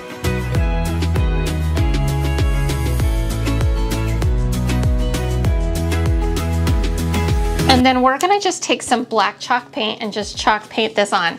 Now, this little stencil is my definition of Feka, the name of the plant. It translates to fake, or a plant that you can't kill but still looks real. And if you watch my channel, you know that if I put things in a pot, I'm a serial plant killer. And I don't mean to be, but I just end up killing plants. I just put this silly little definition together for this. Now, if you don't have the ability to cut a stencil, I have not forgot you. I have a free printable, which I will link in the description box below. You can size this to whatever you want. Just take some graphite paper and transfer it onto your pot, and then take like a paint pen or paint with a little brush. I've done this like on pillows and all kinds of things in the past, and it works out really great. I've been seeing all these plant stands around, and I thought it would be really fun to create a little plant stand. So I have a 3/4 inch dowel that I picked up at Hobby Lobby for $1.50. I think we can get the job done with this one 36 inch dowel. Now, I've seen these made several different ways online. I've seen them made with just glue, which doesn't seem very sturdy. And then I've also seen it done probably the proper way, where they kind of cut out and then chisel out and do a little crisscross pattern and kind of like smash them together. That's probably the correct way to do it. But I wanted to offer an option that was a little bit more sturdy than glue, but maybe a little bit easier than the crisscross chisel option. And here's what I came up with. We are going to take our dowel and make these cuts, either on a miter box or on a miter saw like you see me doing here. The cuts are 4 at 6 inches, 1 at 4 1/4 inch, and 2 at 1 5/8 inch, which you should be able to get out of one dowel. And once we have those cuts, we are going to pre-drill a hole exactly in the center of the 4 1/4 inch piece. Then we are going to take what is called a screw dowel, and you've seen me use these on my channel before, and we will place that in a drill and tighten it up as if it were like a regular drill bit, and we are going to simply drill that through that hole. And you want a little bit of screw dowel on either side of your wood dowel. How many times can we say dowel? Then we're going to pre-drill some holes in the centers of the 2 1 5/8 inch pieces and add a little wood glue to those, and then simply twist those on to either side of that screw dowel until they are nice and tight.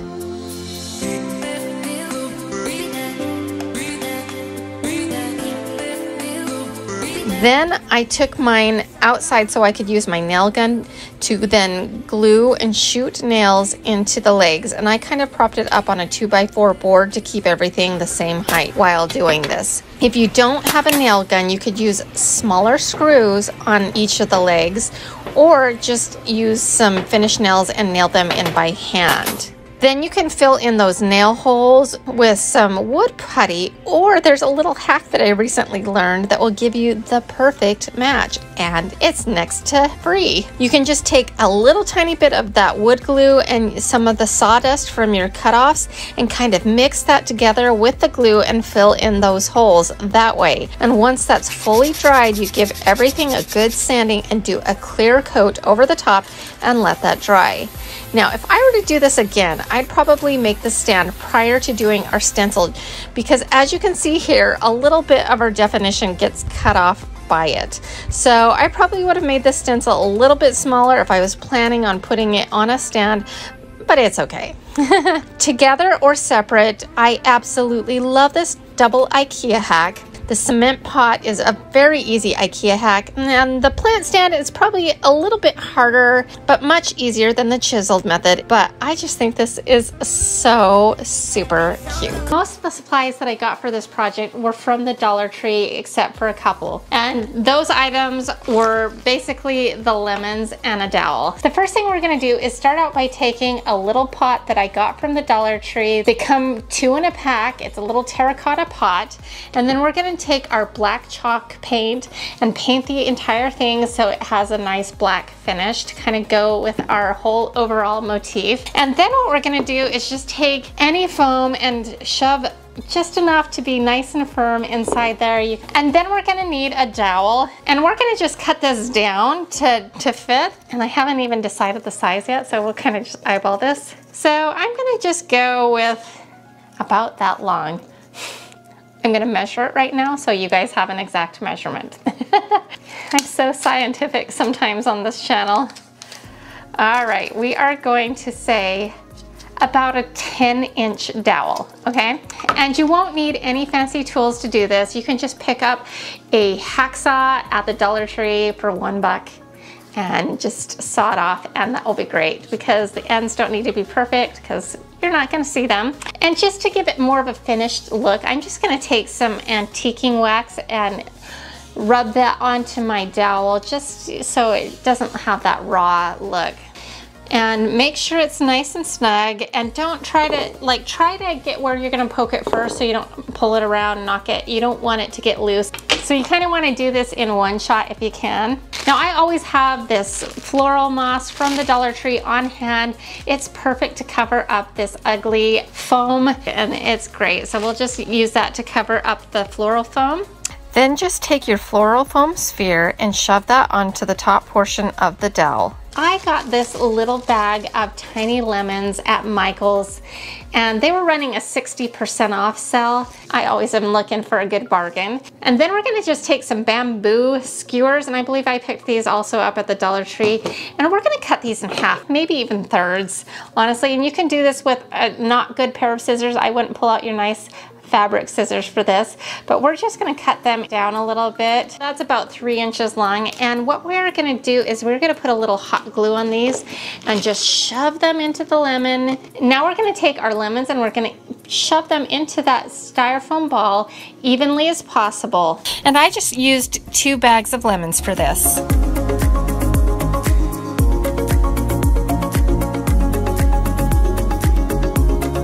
I had these left over from my peony wreath that I did a couple of episodes back, and I always am trying to keep my cast off greenery just for this and that and the other. You never know what you're going to need it for.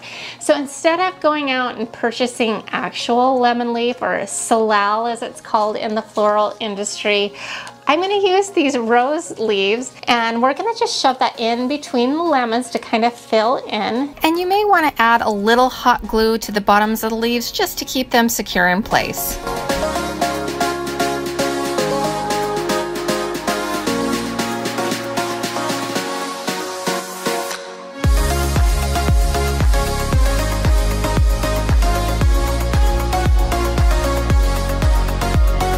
I just love this little lemon topiary. It's like a ray of sunshine. It is so cute, and I love my little lemon topiary. What do you think? So the first option is option number 1. Go find a 2x6 cutoff. You're gonna just keep it the regular width that it is, and then cut it down to somewhere between 8.5 and 9 inches. Basically the width of a piece of paper, maybe a little bit more, and you'll get to see that in a second. And then all you're gonna do is just paint the whole thing out, front and back, white. I'm gonna be using my white chalk paint. Now I'm gonna go cut this down on my miter saw, and that's a tutorial for another episode. I do lots of tutorials on how to use a miter saw, so you'll have to check out some of those.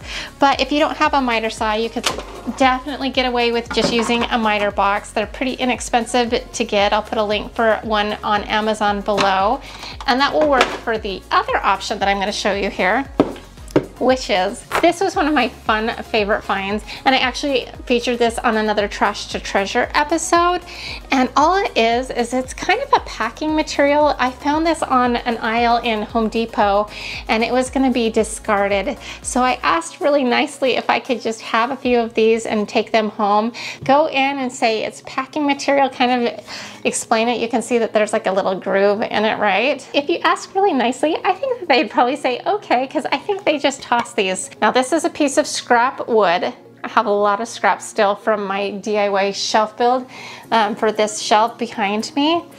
And it's really awesome because this is like 3/4 inches wide, and it fits inside this little slot so perfectly. So I'm gonna cut this down to fit our printable, but then we're gonna just paint this top portion in a white chalk paint and get it prepared. And then we are gonna take the bottom portion and we are gonna paint this out in black chalk paint. Okay, so now here's our awesome printable. Isn't this so cute?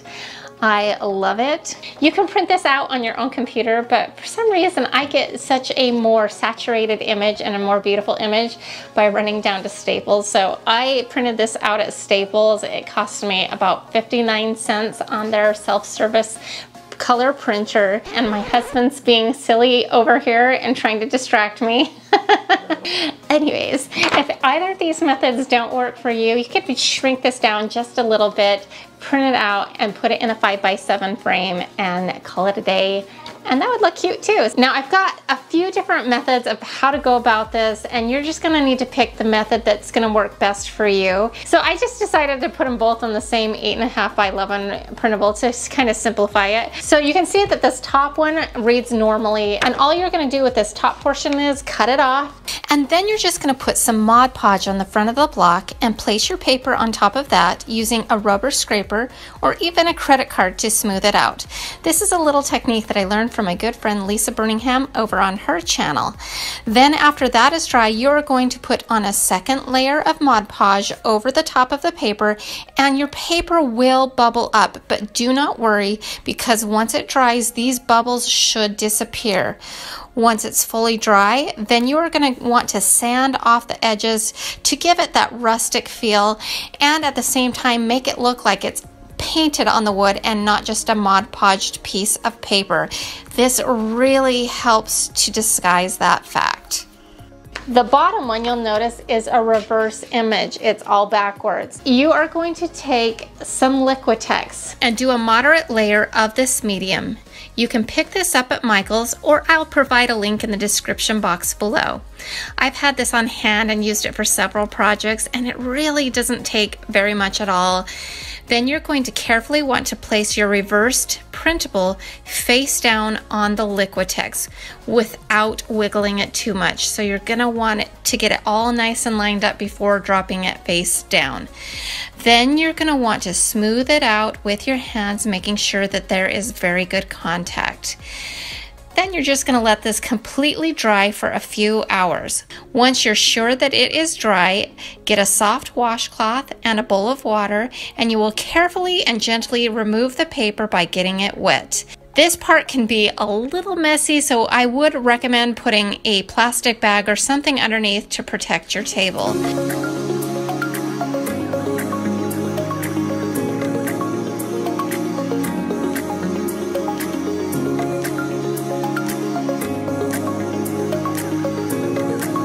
Once you've got the paper removed, the image should be on there in the proper direction, and once this fully dries, then you can scuff up those edges as well as the black painted base and give it that antique look that we are going for.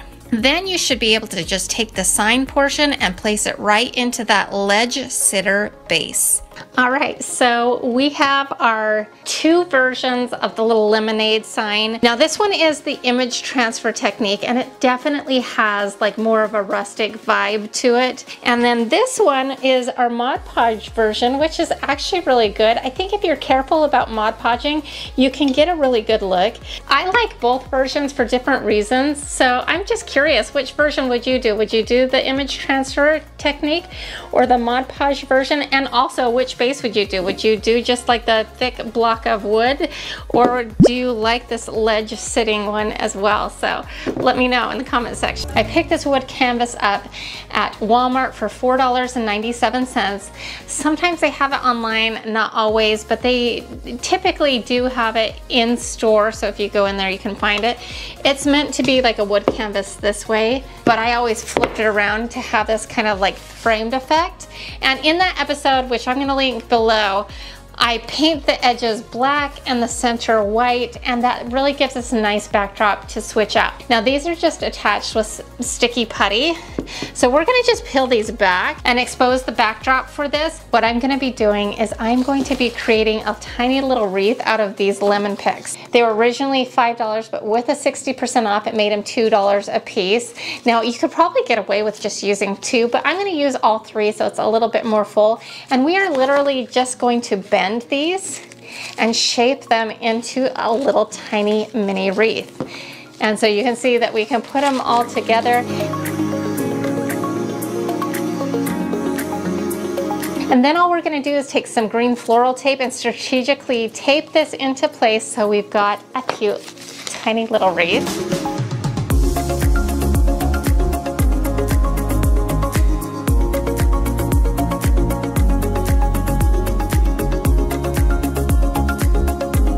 And once we've got our little lemon wreath created, so easy, I might add, we are going to just take some ribbon. Now I'm using what I have on hand, and I had some black and white buffalo check, and I also have some black and white stripe. And I think I'm gonna go with a buffalo check just because we've already got a lot of stripes going on, and so I kind of want to break it up a little bit. We're gonna just take maybe like a foot long of it and then cut it off and then loop it through our little wreath.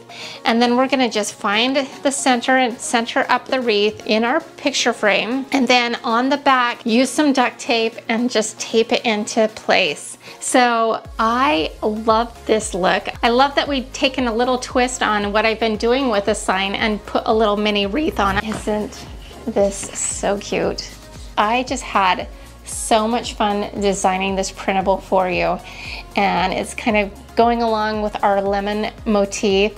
Sweet lemon farm, fresh squeezed, so cute. I really think that this is striking and packs a punch. And I'm putting the link for this free printable in the description box below. Click on it, follow the instructions. It's not too hard. Then I take this to Staples. I love Staples. They are always good to me there. Plus, I just like their quality of print there. And what you do is you email this digital copy to staples@printme.com, and you can print this out at Walmart. You can go to Costco and print it out there. Costco, I think, is the cheapest. I think it's $6.99. It's a little bit more at Staples, but I really like the color saturation and the paper that they put it on. It's kind of like a regular paper, but a little bit heavier weight, and I love the kind of that matte sheen on this. So that's this printable. This is always a good DIY because it's so easy to put together, because all we do is we take out our frame backing and we put it in our frame and we call it a day, and so easy. We're actually going to be turning this into an ottoman, and I am so excited to do this because, you know, how many times do we have a tire sitting around our garage, kicking around, taking up space? If you don't already have a tire in your garage, you could totally just ask around. Somebody will be happy to give you a free tire. So let's start, let's do it. Okay, so for the first part, we need to put a top and a bottom on this tire so it has some stability, so it can actually hold something in the middle of it without caving in. And so I picked up this piece of lumber at Home Depot for $4, and we should be able to get the top and bottom out of it. If you had a bigger tire, you might need a little bit bigger piece of wood, but you can use anything, any scrap wood you can get your hands on that's in a sheet form. And what we're going to need to do is make a circle. And so the easiest way to do that is to find center. All right, so we're basically going to be using this entire piece of wood. We need to be very careful in our measurements because we don't really have a lot to spare. We need to find the center. X marks the spot. So then we're going to take a nail, put it on the center of that, tap it in just a little bit, slip knot that on there. And then we need to take some sort of writing utensil, and we're gonna just tie it so it hits the edge here. And in theory, we should be able to do a circle. Okay, so I have a jigsaw here, and we are gonna cut out the circle that we just traced. And honestly, best practice would be a much sturdier table than mine, but I do have it clamped down, and we're gonna just be a little careful here. And we are just going to cut the circle out. It's a little humid outside, so I brought the party inside. We do this, we kind of go in and out. It's just how we roll here. Anyways, so we've got our top and our bottom cut out of the wood, and now we need to adhere it. I have some leftover liquid nails, so what we're gonna do is we're just gonna squeeze some of this liquid nails. This will just help everything kind of stay into place.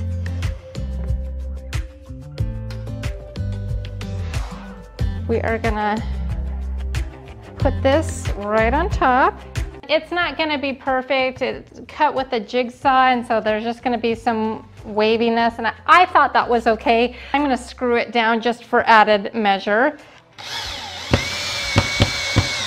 Now I flipped it over, and we're gonna do the same thing on the bottom side so that we will have a place to screw in some feet.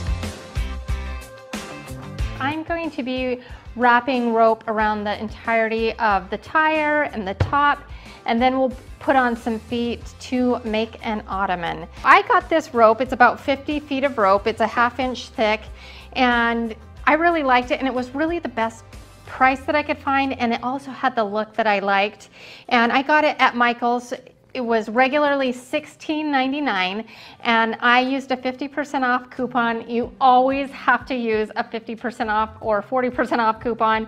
Michael's always has one. So I got this rope half off, making it $8.50 for 50 feet. So what we're gonna do is we're gonna start right in the center, and X marks the spot. We still have that from when we did our circle earlier. I'm gonna use a mixture of liquid nails and some hot glue. The hot glue kind of has more of an immediate contact, and the liquid nails will be way more durable. I've actually seen some of these rope ottomans before, and one of the problems with them is the rope unravels. And we're gonna prevent that because I've got a trick to show you. What we're gonna do is we can see that it's wound this way, and we are gonna create a lashing.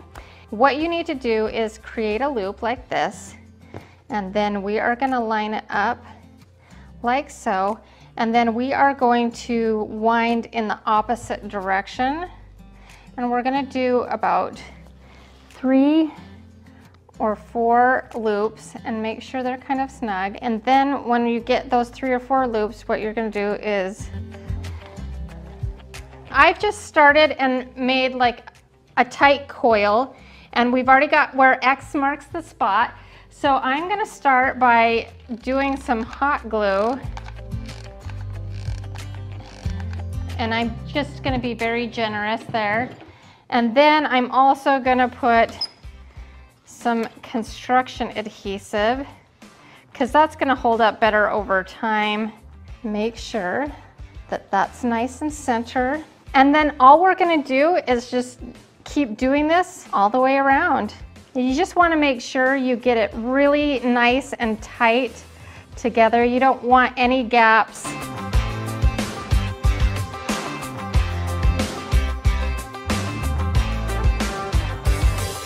This is gonna be a little bit time consuming, so we're in it for the long haul. We've made good progress, it's looking really good. And now I'm at a place where I need to transition from the wood to the tire. So the idea is to try to kind of make this transition as seamless and unnoticeable as possible.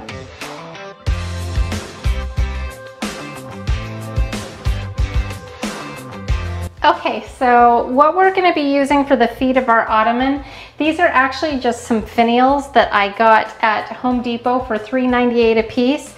And I liked them because they were a little bit chunkier, they had a flat bottom, and I just thought that they would be the perfect height, and everything about it worked, and the price was right. So what we're gonna do is we're gonna stain them right now. So I'm just using the same Kona gel stain that I've used for my outdoor tuna can chandelier, and then I've used it on my bench. I have hardly made a dent on it, and so I'm going to use it on this as well. And it's like a nice dark chocolate, which will actually contrast next to the rope really well. Oh yeah, that looks so good. I love it. Patience is going to be a virtue in this project. Now it's time to attach our feet, and I've kind of marked where I wanted them. I've kind of evenly spaced them out. And now we're gonna pre-drill for the feet.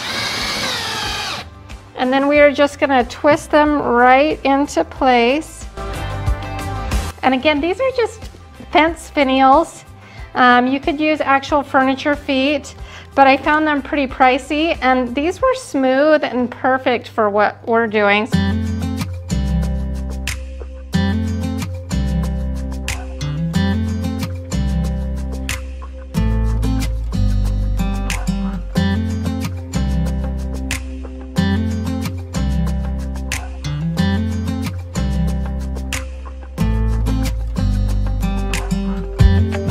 would be fun to do an outdoor street lamp on a smaller scale. We are going to convert this into a solar powered lamp. There's a lot of options with this project, so let's get making over the lamp. The first thing that we're going to do is we need to take this lamp apart. So I then just untwist the light socket until it's undone. And then I decide to just cut the wiring and pull it out the bottom, leaving just the base of the lamp. This includes the felt liner on the bottom of the lamp.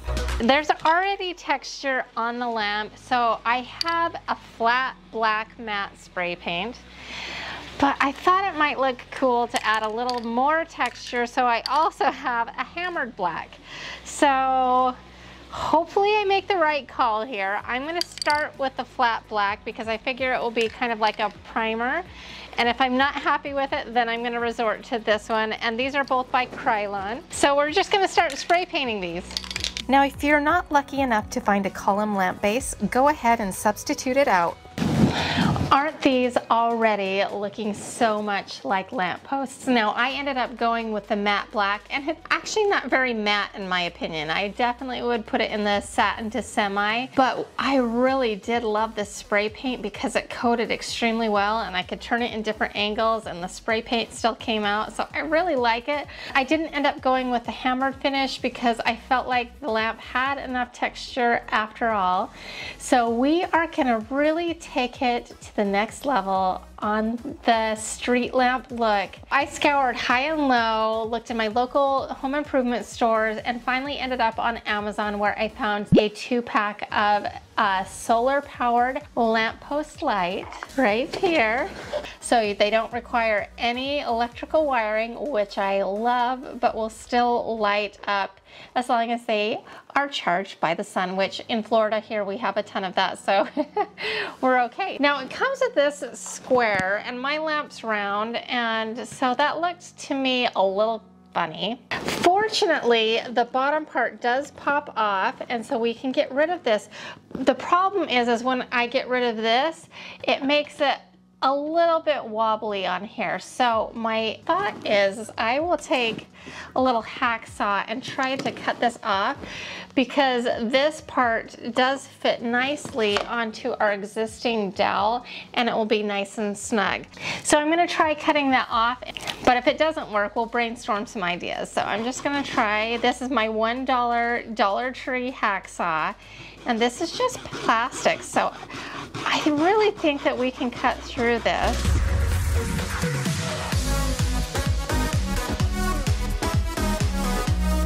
Success.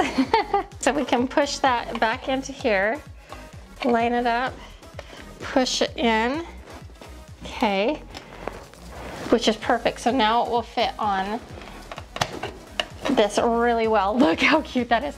I have some liquid nails, just a little bit left. I thought I had more of this, so hopefully there's a little bit in there, just so it's a nice permanent fix. And that's it for the lamppost part, other than charging up our lanterns outside in the sun. Now these could look really cute on a dining table or just somewhere in your outdoor decor. But I thought we could bring up the spring and summer vibe just a little bit more. So meet me outside. I'm going to show you what I've got in mind, and it's going to even add just a little bit extra. Because of all the beautiful weather, I'm getting the bug to kind of spruce up my pool area here. It really does need a makeover, and I do want to do that pretty soon. So one of my ideas was I picked up this pot from Walmart for about $5 or $6, and then I got this one at Dollar Tree for $1. And I spray painted this in the same black as I spray painted the lamppost at the same time. And I thought we could take some liquid nails and glue these together to make a kind of urn style one, except for at a huge discount, because this is $5, this is $1, so we've got like $6 or $7 into this, whereas you could easily spend on an urn this size $30 without batting an eye. So this is a huge savings.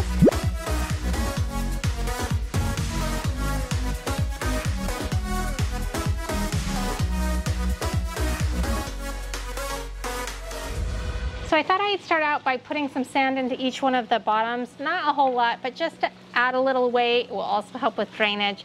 And then I'm gonna put some potting soil on top of that.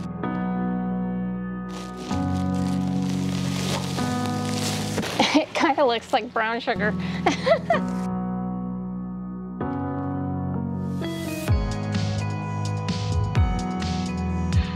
Okay, so my plan is to put our lamps right in the center of this, and to give it a little added support, I have these little dowels left over. It's just to help it from not toppling over. It's not really, I'm not gonna attach it to it. I'm just gonna stick it down in the center so the lamp doesn't wanna move around and topple.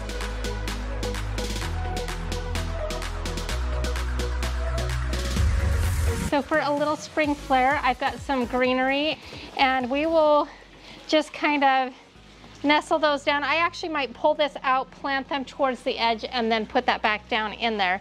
But then it will give it that kind of spring and summer feel that we're going for.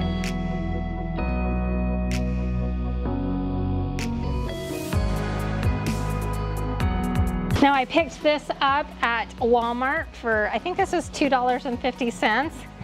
And the violets were $1.12, so very affordable.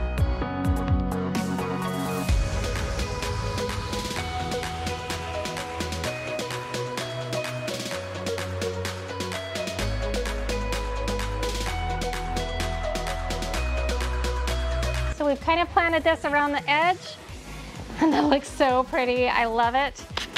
Now we're gonna take our lamp post and very carefully moving the vines out of the way and any flowers out of the way, place this into its spot.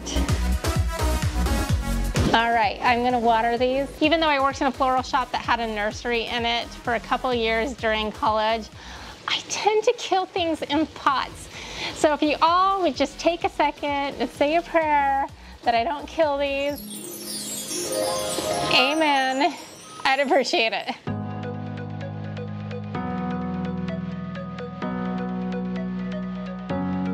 So just for the solar powered lamp post, I ended up spending about $30 a piece. Adding in the potted urns and the flowers was approximately another $15 each. But for the impact that this gives, I think this is a crazy good steal. I am totally in love with these, slightly obsessed.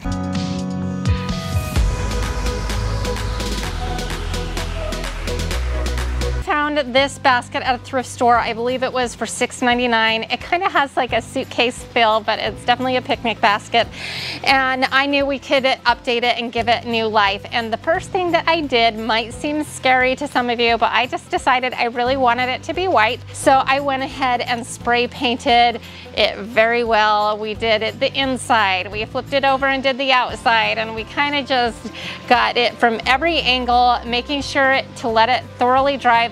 The nice thing about this is you kind of can spray it on a little bit thicker than normal because there's a lot of nooks and crannies, and it kind of just sucked it right up. You don't want to go too crazy. I wanted to do something more than just spray paint it white. I wanted to give it a little character, and all of our thrift flips kind of have a little bit of a French flair, if you will. But if that's not your style, I hope you still watch, because there's a lot of good techniques and ideas that you can kind of implement your own look into. Stick with me even if French isn't your thing. But I knew I wanted to have kind of like a picture of something yummy that had a French flair. So I designed this image for you, and I will be giving you the free printable in the description box below, so look for the link for that. This image is gonna go on this oval wood round that I got from the Dollar Tree back when it was still $1, not $1.25. It's not painful at all. I don't keep talking about the fact that they went up.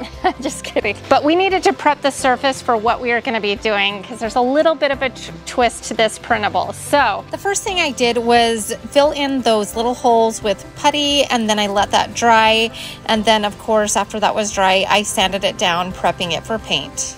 We are gonna paint that out in 2 coats of white chalk paint and prep the surface for it. Then we are gonna print out our image onto what's called water slide paper. I've used water slide paper in the past and I just absolutely love this technique. I love it over a couple of other techniques. And I'll tell you more about that in a minute because I do try one of these different techniques and it didn't go so well, so you'll see. Now that we've got our image printed out on this special water slide paper, this is the most important step for this whole process. You're gonna spray 3 coats of this triple thick crystal clear glaze by Krylon. This is the one that I recommend. You just need some kind of like acrylic based clear glaze. It dries pretty fast, especially in nice weather, and so every 15 minutes you can put on a coat, and then when it's dry, we're gonna cut out that oval shape and then we're gonna submerge it in water, and this is where the whole water slide feature comes into play. Once we've submerged it underwater for about 30 seconds, it might, you know, give or take, when you can start to feel it lift off of the backing, we are gonna set it right on top of our painted oval and we're gonna line it up how we want it, and then we're gonna slowly pull out the backing from underneath. Now the water kind of activates like a wallpaper kind of glue paste, and so that's going to help it stick, and then you kind of just press out all of the air bubbles and then you let it fully dry. Now you could, because it already has the polyacrylic on it, you don't need to seal it again, but I always do because I kind of wanted it to have more of a matted finish, and the triple thick glaze is definitely a high gloss look. And so once that is fully dry, I did 1 coat this time around of that matte sealer and we sprayed that on. Now while that's drying, we are going to add a little bit more detail to our basket. We kind of spray painted over the brass little buttons and everything, so I just went back in with some gold leaf rub and buff and just kind of added those little gold accents back onto our basket just to give it a little bit more personality and bring some of that character back. And then with our oval shape dry, I centered it on the front of our basket and used some E6000 to adhere our little sign to our cute picnic basket, and that's it.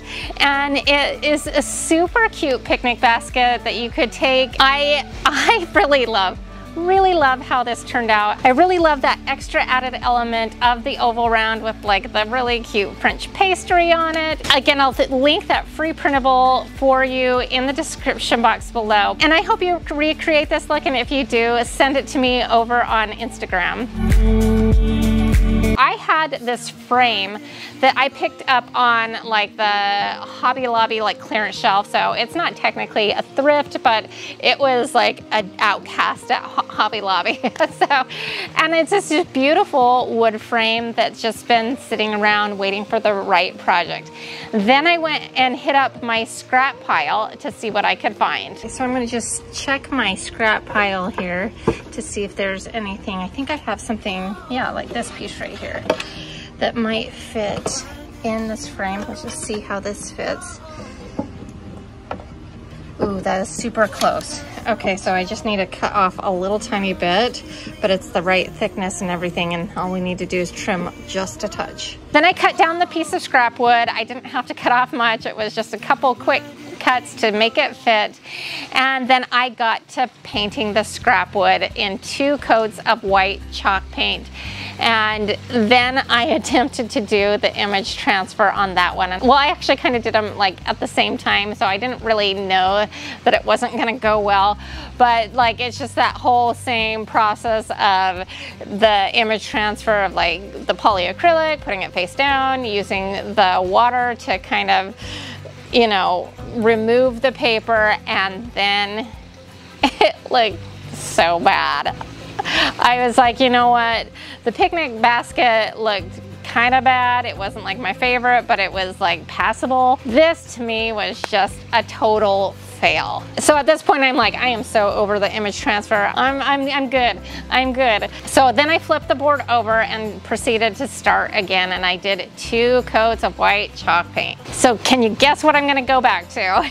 That original water slide paper. Now the reason I didn't really do the water slide paper for that last picnic basket and initially for the tray was because the sheets only come in like an 8.5 by 11, and there would have been seams, and I just didn't know how it worked. So after the failure of the picnic basket and the epic failure of what I'm tempting to be like a little serving tray here with the French floral, I'm like, you know what? I'd rather see a little seam than have these results. So what I did is I split the image down the middle in two, and I printed out 2 sheets of this water slide paper. It's pretty affordable too. A lot more affordable than having these images printed out at Staples, I can tell you that much for sure. So then I repeated that same process of using the triple thick crystal clear glaze, 3 coats. I think I even did 4 coats on this because it was going to be a serving tray and I just wanted to be extra sure.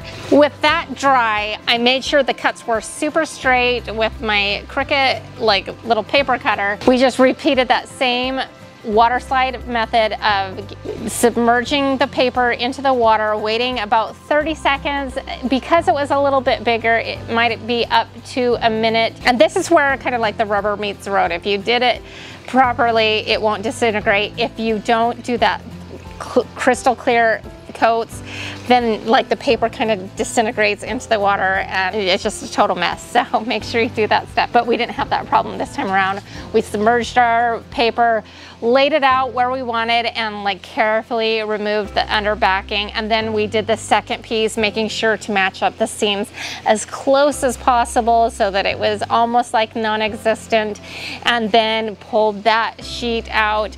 And then I was like, yes, I don't even care that there's a seam. This is looking good so far. And then I smoothed it all out, got rid of the air bubbles, and let that dry really well for like an hour or two, just to make sure that like all the water is gone and dissolved. Then I knew that I'm gonna be attempting to use this for a serving tray, so I did like 2 or 3 coats of a matte clear finish, a non-yellowing, this Watco brand that I really love, and I made sure that it was really sealed well. And also it was kind of dual purpose because I was trying to hide as much of that seam as possible. But overall, I was like doing a happy dance at this point, going, woohoo, this is looking good. And so then all we needed to do was put it into that frame that we got from Hobby Lobby, and around the edges, I just took my finish nailer and nailed that down into place because we did not want it going anywhere. You don't want to be holding a serving tray and have the bottom drop out, so it needed to be secure. Now you could stop at this point and just turn it into a beautiful piece of art. As you see here, I think this could be a really good technique for art, or you could continue on like I did, and I used some of these really cool like iron handles that I love to get from Hobby Lobby in a black, and I just screwed those in on either side, and then we have this beautiful serving tray. And I have to tell you, this might be my favorite thrift flip of this episode. It's so cute and summery and fresh. You could use it indoors, you could use it outdoors. I just love it. I think it's beautiful. Now, I might have a lot of you asking, well, why don't you just Mod Podge it on? Well, I have not had great success Mod Podging things. I think ultimately over time it bubbles up. You know, I am just a huge fan of this water slide paper because it suctions right down and really has such a beautiful finished look. I love it. We are going to be customizing some outdoor pavers. Now, these pavers were not expensive at all. They're like $1.58 at the home improvement store a piece. So I thought it would be really fun to kind of do like a checkerboard. I must have that in my mind for some reason. I'm not sure why, but I kind of like a checkerboard pattern on this. And so what I did is I went into Cricut Design Studio and found a tile pattern in their image section that I really like. They have several to choose from, and I really kind of liked the look of this one that I selected. And then of course I sized it to where I needed, and I put it on a square and sliced it and removed it. Working in design space is super easy. It's not difficult at all. But if you're not familiar with it, I have a video on how to do that. So once we picked out our design and it was ready to cut, we just sent it over to the Explorer Air 3 again, cut it on that, and then I went about weeding it. So I did cut this out on permanent vinyl, and it's gonna be a little bit tricky to get it to stick, but it does stick. You just have to help it a little bit and massage it into the paver a little bit. It's not meant to be a permanent fix. We are using this as a stencil. Then I decided to get my off-white chalk paint and just chalk paint that onto the tile. I was pretty generous, and I didn't do a clear coat to seal it because honestly, the rough edges, you'll see in a second, work well in this circumstance. And I just did a pretty good one coat of it and let that dry. And then I peeled back the stencil, which is really easy to do because it didn't really want to stick to our cement piece in the first place. It's all good. But when I peeled it back, it looked really pretty. And then I took it out to the yard and I did a couple of matte clear coats on it just to give it some layer of protection. But I think this looks really cute. I haven't decided exactly where I'm going to be putting these at the moment, but I think it would be a really cute porch. Like you could get a few more of them and do this on like a little porch if you need it, or do a little pathway of it. But I think these turned out really cute. And even though the edges are a little bit rough, I think it kind of gives it kind of like that ECOT look, and I just am really happy with how it turned out. I found these metal planters at a thrift store, about a year ago, and I've just been hanging on to them for the right project. I think today is the day. They were looking a little bit dirty, so originally what I did is I sprayed them down with WD-40 and like really wiped them down, and they were looking really good. But then I got looking close and noticed that somebody had previously spray painted one out of the three, and it was looking a little worse for wear. Hubby. Thanks, honey. He still makes me giggle. All right, this one random one was spray painted and it was subtle, but it just didn't look very good. And so therefore it doesn't match these other ones that were bronze. And I can't leave it like that. So I went in and scrubbed off the WD-40 with some soap and water. And we're going to let it dry in the sun, and then we're going to spray paint them all black so that they match. I could have left it because it's really subtle, but it would have bothered me. Okay, so with our newly cleaned up brackets ready to go, I just did 2 coats of matte black spray paint, easy peasy, and left that to dry. But we needed a place to put these brackets, so what I ended up doing is taking a piece, kind of like a long skinny piece of wood from my scrap pile, and then I stained it out in the same briar smoke gel stain that we used on the chest table to kind of coordinate everything together, and we left that to dry. Now while that was all drying, I went into Cricut Design Studio and I found a kind of a skinnier damask pattern that I really liked, and I made 2 of them. Super easy, it was like ready to go. I just went into their image library and found it, and then sized it out to where we wanted it, and then hit cut. I mean, it was really simple process. And then I of course cut it out on matteless black permanent vinyl because we are going to be leaving the vinyl decal on the wood and it's going to be outdoors. I went ahead and weeded that all out, and then we put on our transfer tape.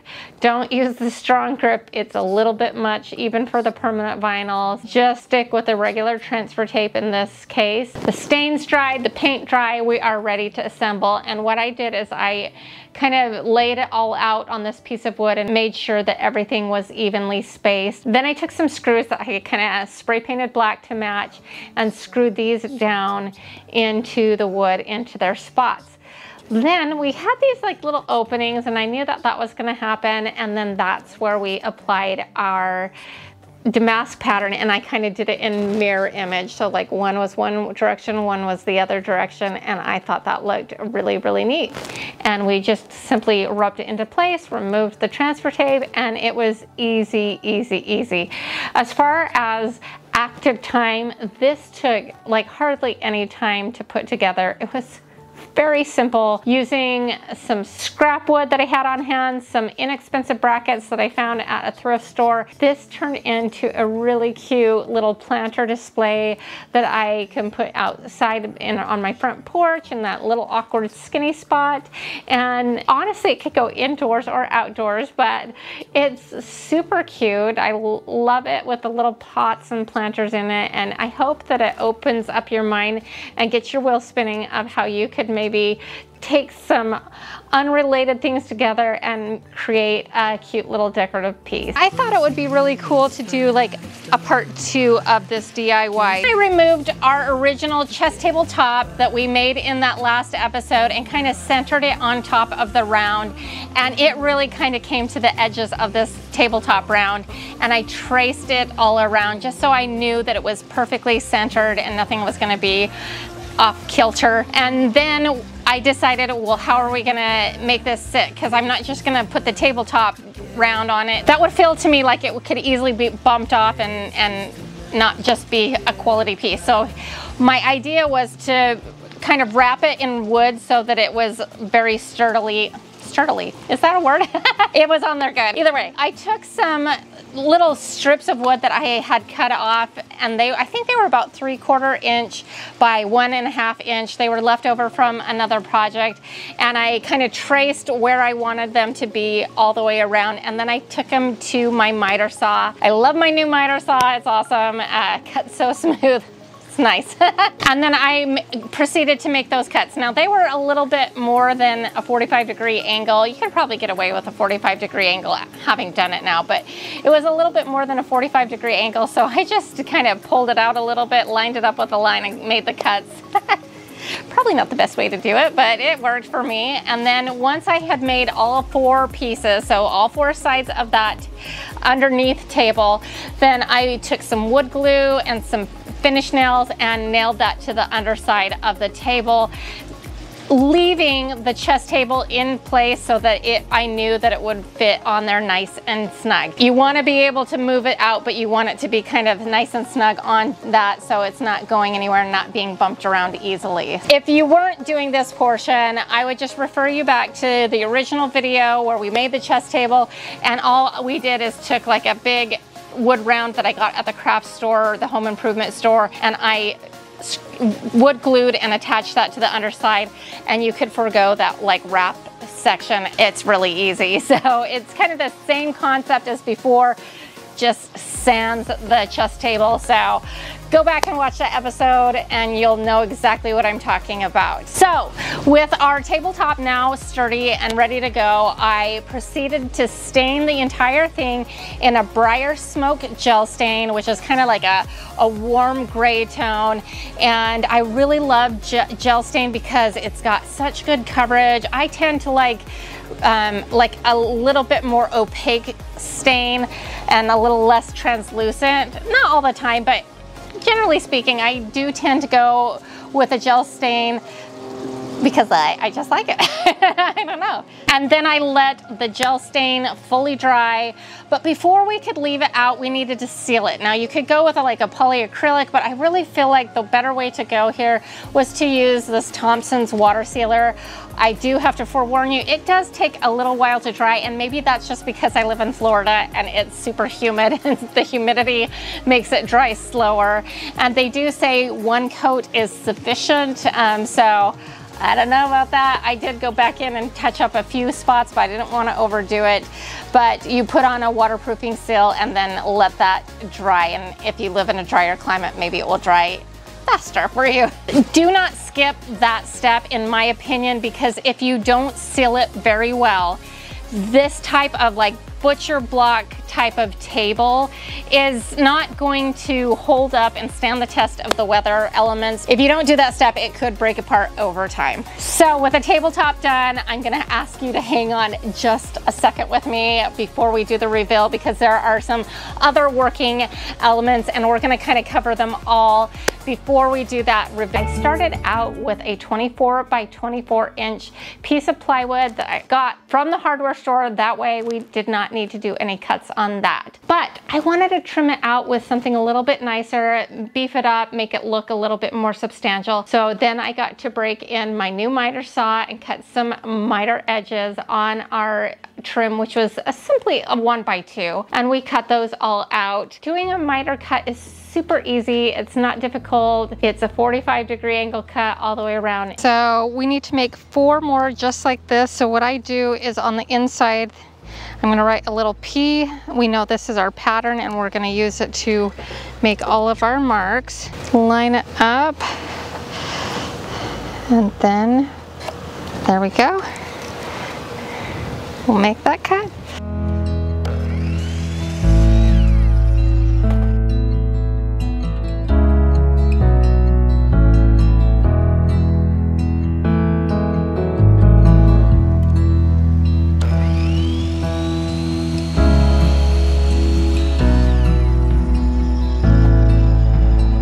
So I had this elaborate plan to do like an addition behind the pool and kind of make a pool house that was going to be my workshop, but my HOA is mean and they said no. Anyways, until that, to try to prevent this from rusting, since I don't have an indoor workshop or a place that I can do this, this is what I'm gonna do. So until I get a better solution, we are gonna just cover it up and hope for the best, because that's all I can do for now.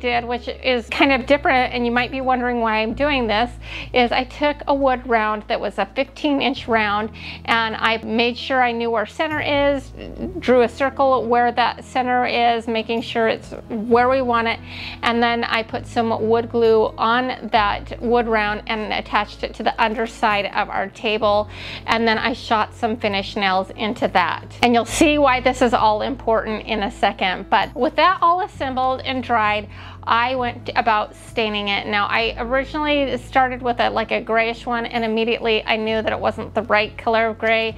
So I went to my trusty Briar Smoke gel stain that I've used a lot on my channel. There's a couple of gel stains that I really like, and I really do like gel stain because it has such good coverage and it's a little bit more saturated and shows a little bit less of the grain. I wished I'd been a little bit more careful about this piece of plywood that I picked out, because it did end up having one of those fisheye pieces in it, which I end up covering up a little bit, but that kind of bothers me a little bit. But we're gonna go with it, and you probably won't notice it that much in the end. The next morning after it had dried, I measured out our 20 by 20 inch chessboard, and I taped that off with blue painter's tape on the edges, and then I kind of used a square edge to really get those first couple of rows lined out, and then all it is simply making that checkerboard pattern all the way until you use up all 32 of those squares. Always keep on pouring down when it's gray outside.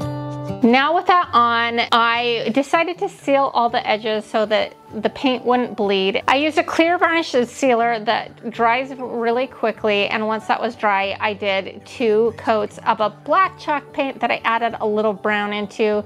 Because of the other colors and tones that I had, I really wanted to warm up that black just a touch, and that's what we did, is I kind of mixed that all together and did 2 coats of that. When it's cold, and don't they miss the leaves they left behind? Once it was dry, I peeled off all of those extra little squares and it revealed our chessboard. Well, I felt like it was a little bit unfinished around the edge, so I took some tape and taped off a 1/4 inch or very thin line all the way around, and added 2 coats around the outer edge to just kind of finish it off and make it feel more like a game board and let that dry. And then I peeled off all of that tape. Then I wanted to make sure it was waterproof for days like today, that we wouldn't go through all this work and effort and then it look really bad in a couple of months. So I went ahead and took some Thompson's waterproofing sealer and did 2 coats of that. Now I will tell you, it did take a full 24 hours to dry fully and not be tacky. So just know that going into it, that it does take a little bit of time to dry. With it dry, we are going to place our game board on this beautiful pot that I found. I think it was at Home Depot. It was either Home Depot or Lowe's, I can't recall. But it was a beautiful pot and I thought that would make a really beautiful table and we can set that on it. What's nice about it is you can lift it up and you can put all of your game pieces inside this urn when you're not using them, and then put the top back on so they're safe and out of the elements, and then you can pull them out when you are ready to play around. So I really liked that. Even though I didn't play, I enlisted the help of my husband to come set up the game board and show me how to do that, because guilty, I don't know how to do that. And so that was really nice of him to come help me out. I think this will be a really fun activity for my husband and sons to do this summer or year round here. And then also maybe I need to take it up and learn how to play it after all. Anyways, as far as aesthetically, which is what I care about, I think it turned out really, really cute. I think it's beautiful. I think it's going to be a fun activity for my family, but it really looks cool. We are going to upgrade some bistro chairs. Now, I went back and forth and hemmed and hawed for weeks over what kind of chairs to do until I went into Hobby Lobby recently and saw these really cute chairs with a cool shape. Now, the colors were a little wild for like what I've got going on my patio. One was a bright yellow and one was a red. That wasn't gonna work for me, but the shape and the size and all of that really worked and I liked it. The price was pretty good as well at $48.99, so I picked up 2 and brought them home. And the first thing we did is give them a good spray painting on the bottom, on the top, in a flat black spray paint. And you're gonna have to flip it over, put it in a lot of different angles and make sure that the whole thing is covered. I ended up using 3 cans of spray paint for the 2 chairs, so about 1.5 cans per chair to get it really well covered. And then with it fully dry, I put on the little caps back on the feet of the chair and it was looking good. Now, you could leave it like that, but it was a wire seat and it didn't feel like it would be like uber comfortable, and I wasn't sure about doing a cushion on that because I felt like it would like push down through the grated thing. And I thought it would be really cool to give it a wood seat that matched our wood top that we just created. And it just so happened that the wood rounds that they sell at Hobby Lobby, that I don't know the exact size, I think it's 16 to 18 inches. I sat them down in the store while I was buying them and realized that that was a good fit. So I just took those wood rounds and stained them in that same Briar Smoke gel stain on the front and the back and let that fully dry. And then of course we cannot skip the sealing of these chairs as well. So what I did is I sealed one side, let that dry, and then I flipped it over and sealed the other side, and so that it was fully protected top and bottom.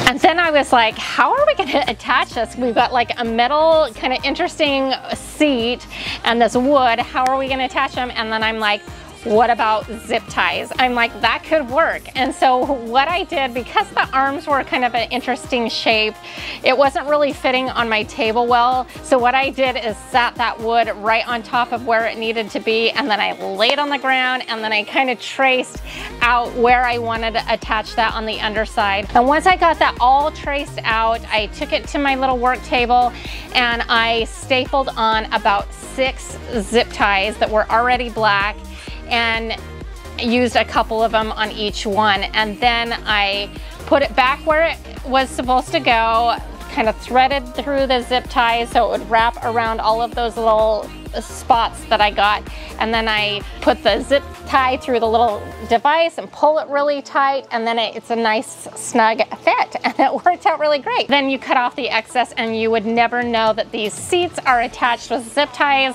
It's going to be great. It's going to work out just fine for our purposes, and if we ever wanted to remove the wood for whatever reason down the road, that would be easy as well. So we're done with the chairs, and you're probably like, show it to me, but I'm gonna ask you to hang with me just a second longer because I have one more project that's gonna go in that little vignette, and I wanna reveal it all at one time, so no reveal yet, just yet. Hang on, I promise it's coming, and I hope you like it, because I really do. This next DIY is a really quick one, I promise. All I did is I found this urn, and it kind of mimicked the base of our table, and it kind of had some similar coloring, and I'm like, I really want to tie this all together. It was pretty as is. I'm gonna just say that up front, so when I do what I do, you'll understand why I'm doing it. I could have left it alone, but I wanted to add in that black and really tie that whole look together. So what I did is I kind of taped it off, protecting those little decorative arms and like around the base. And then I mixed some black chalk paint with some baking soda because I really wanted it to have kind of like a little bit more rough texture. And I mixed that all together. And then I proceeded to like stipple it onto the pot so it would kind of increase that texture and not have any brush strokes, but have like a stippled effect, which I really liked in this case. Then I took a small paintbrush and got in all the little nooks and crannies and finished that out. And then of course, I did not want to forget the inside because I didn't know how much of that would be exposed when we planted up our pot. And so I painted that out as well and let that fully dry. And that's it. It was a really quick makeover. Then I just threw some stones into the bottom of it to help with some of that drainage. I got this really pretty kind of orangey colored plant. I'm not even sure exactly what it's called at Walmart for very inexpensive. I just thought it was like a nice little pop of color. It kind of matches with the shirt that I'm wearing actually. And that was it for that project. And now it's time for the reveal that I promised you. So the first thing I did is I got this area rug at Hobby Lobby. It was round. It was a really good size. It kind of had some natural elements, but with the black and the white that I already have going on with my color scheme. And I rolled that out where we were going to be putting the table. Then I took our pot base, and I don't think I mentioned this in the first one because it was in that original episode, but it was literally just a big planter that I believe I picked up from Lowe's, and it makes a beautiful base for a table, in my opinion, a little bistro set. Of course, our little chess pieces are already inside, and then I placed our chess table on top. And then I placed our round table on top of the chess table, kind of making sure it was nice and snug and fit. And then all of a sudden, it looks like a really cute bistro set with that on. And then I added the chairs. And then of course, I added some little cabana stripe pillows that kind of matches like the overall look of the patio. Now, if you haven't seen like my whole patio makeover, I'll link that below in the description box because I really love my patio. It's really fun. I know I use it sometimes to like build stuff, but I do try to keep it clean because I really love my patio. And then of course I placed our beautiful flowers, and that's it. And what do you think of this makeover? I absolutely love it. And I think all in all, I'm in this under $200. For sure under $200 with everything. And that's including the chess table part. And for how cute this is, I really feel like that's a really good price. I priced out a lot of these little bistro sets I feel like most of them are over $300. So I feel like this is a really unique, fun look and a good deal as well. And it's functional. And if we wanted to put something more than just chess pieces in the side of this little base urn, it would work out great. It's great additional storage for your patio. I'm always looking for good storage ideas. And I just love how this turned out. I found a beautiful chandelier that was $529, and I really loved it. but I wanted to see if I can do it for a lot less. I'm going to be using some really interesting items. I think you might even actually question my sanity a little bit when I pull out some of the items, but that's what you got to do, is you got to get creative. You got to think outside of the box, but I promise you that they're going to work and it's going to be a lot of fun. I'm going to show you 3 interesting things that I'm using. The first is I'm going to be using some cookie sheets from the Dollar Tree. I think they're going to really work for part of our project. And then I'm using 3 of these 6-foot dog tie-out cables, so like a dog chain from the Dollar Tree again. And then finally, and this is a little bit odd, I am using 8 tuna cans, like empty tuna cans. So we've had a lot of tuna sandwiches recently. Okay, so we're going to start by building the frame of the chandelier first. And I picked up 3 of these 36-inch long 1.5 by 1.5 inch poplar pieces of lumber from Home Depot. We are going to keep 2 of them the original length, and then we are going to take the 3rd one and cut it directly in half. We're going to just go ahead and mark that and make that cut now.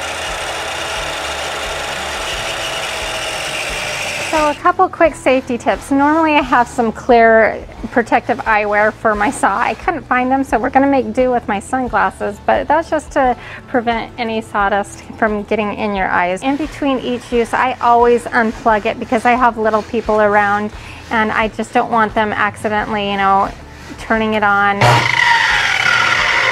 like that and hurting themselves, even if I'm going to only be away from it for just a second. We're going to be building the frame for the chandelier. I didn't want anything exposed, like in the way of nails or anything on the ends, so what we're going to do is we are going to insert dowels inside the joint to keep it all nice and put together. We're going to take one of the long ones, and we are going to take a nail and put it in about the center. Tap it into place, make sure it's nice and level, and then you take some wire clippers and you clip off the head of the nail so then it's kind of sharp.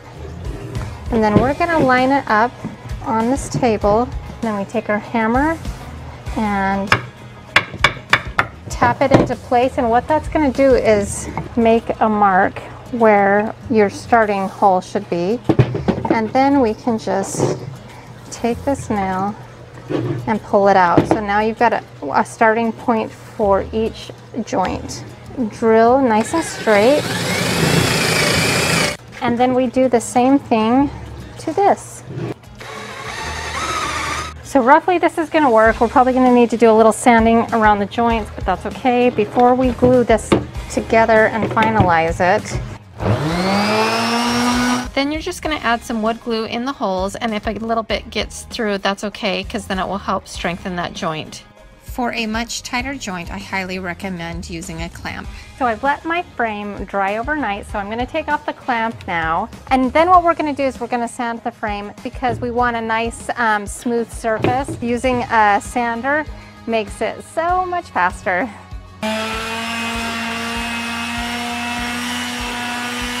So I decided to move the party inside because I didn't know how the humidity and heat would work with the stains. I'm doing it in our guest bathroom because this is an area that is not getting used right now, and then I can also turn on the fans for circulation and all of that. I'm going to put on some gloves to protect my fancy manicure that I still don't have. No, I'm just doing this because it's going to get messy and I don't want to have a stain all over my hands. And then I've got a cast off sock that its partner probably got eaten by my dryer, like so many socks do. Just gonna dunk my hand in the stain, and I'm just using a gel stain because I thought it would work a little bit better and give us a nice thick coat. And that is going on very dark, which is kind of good because that's kind of what I wanted. The next step in the process is creating the iron strapping that was on the wood frame, and you're going to need protective gloves for this step because you're going to be exposed to some sharp edges, and it's really important to protect your hands so you don't get cuts. They're not very expensive at all and definitely worth it. Then you're going to take your tin snips and cut off the lip of the cookie sheet, leaving just the bottom part. Then you're going to take that part and cut 2.5-inch strips. Then you are ready to spray paint, which we will just spray paint all of the tuna cans. Anything that's going to be metal, we're going to use the leftover spray paint from my project last week and spray everything a nice flat iron looking black. So I've let everything dry for several hours and hopefully it is all dry enough to do my next step. We're going to start with the the pretend iron strapping that was made from cookie sheets, and we've sprayed it in that outdoor flashing. That black is, I'm going to start on the inside, so the rough side is right underneath the tuna can. Tuna can, oh my goodness. And so we're going to just fold it around and get it on there, and it should just bend really nicely. And then we're going to put a little pressure and pull it up and bend it all the way around. And then what I'm going to do is I'm going to make a little mark here, and then I'm going to grab my tin snips that I left inside. So I'm going to go grab those, and I'm going to take this off. We are going to trim it to fit. To kind of keep everything in place, I'm going to take my tuna can, and I've kind of punched a little hole in this, set this on top. So I'm going to drill a pilot. So that is set.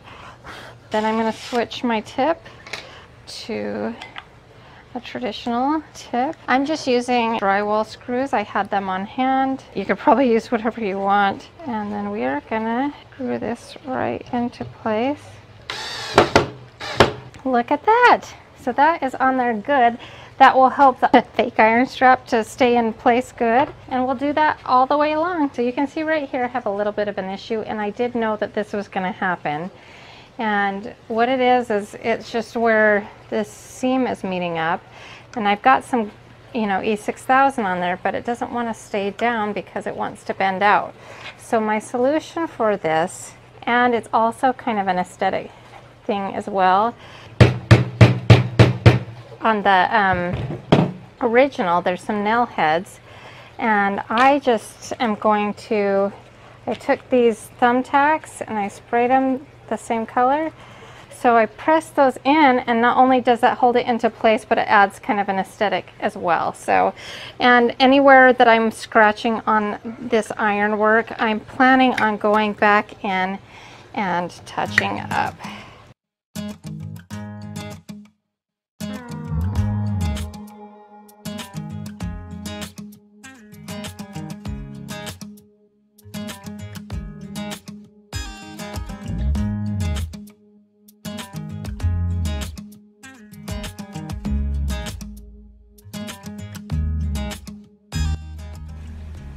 Next, I drill pilot holes into the wooden round in a square shape for the hooks that will hold the chain supports.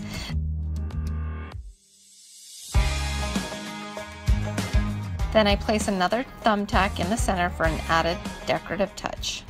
So on the edges, I've come in 2.5 by 3/4. We're going to pre-drill the screws for the hooks where we're going to attach our cables.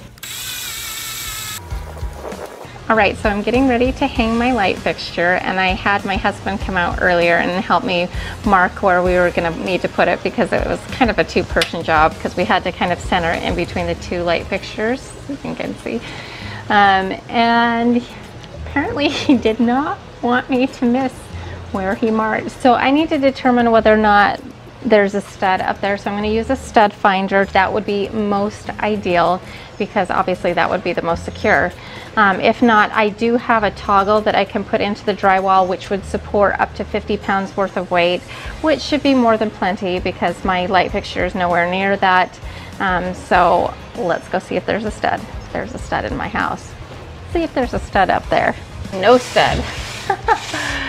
All right, so we're going to be using the toggle.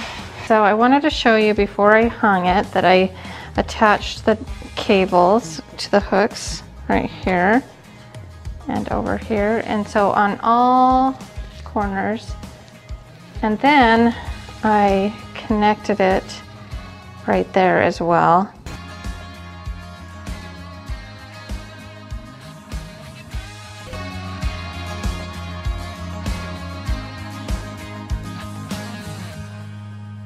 My project is done. It's hung. I am so thrilled with how it turned out.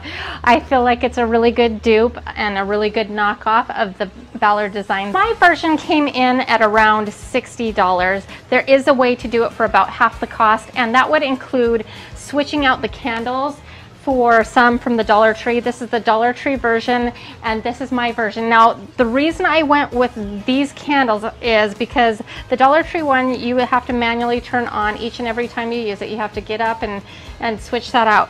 My version, you actually can turn on with a remote and off with a remote, so it's really cool. They're a little bit beefier. I'm really glad I spent the extra money, but if you're looking for a little bit more budget-friendly solution, switch out for the Dollar Tree candles. I came up with an idea that I'm really excited about, and I'm going to be working with a medium that I have never worked with before. We're going to be using this lawn bag to create a cement planter. I've never worked with cement in my life, so this could get a little dicey. We'll see. I've had this kind of bucket floating around outside for a while. If it gets totally trashed in this process, I'm not gonna lose any sleep over it. I've had to actually duct tape it in a couple of spots because there was cracks and I didn't want concrete to leak through, and so I used some Gorilla Tape. And then of course we sewed down this bag so that there's only like a couple of inches all the way around. We do not want like 100-pound planter. That just would not work.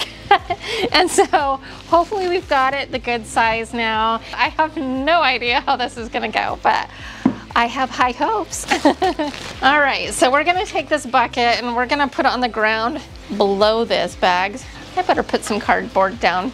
I'm also gonna put on gloves because just touching this cement mixture, my fingers are a little irritated, so we don't want that. So I'm gonna put gloves on and we're gonna crack open the sand mix. I'm really hoping this turns out.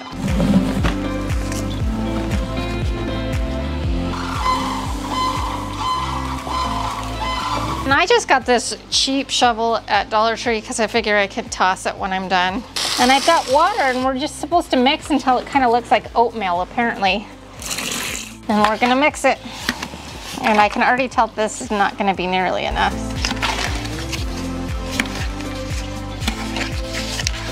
I think I need a whole lot more.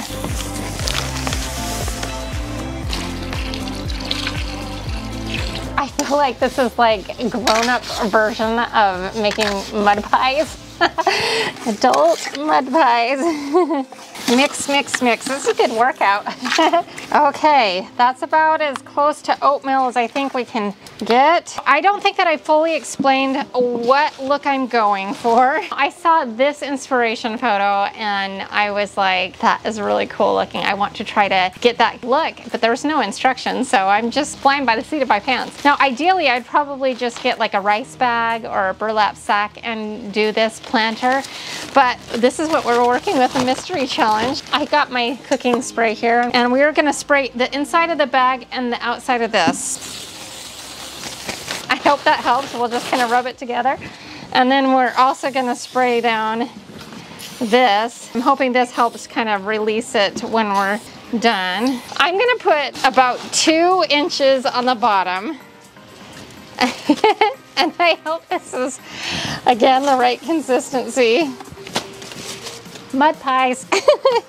I don't know if this is gonna work. I really hope it does. Now we're gonna set this in. We're gonna try to center this, just kind of trying to evenly distribute this. This might be my first epic fail. I don't know.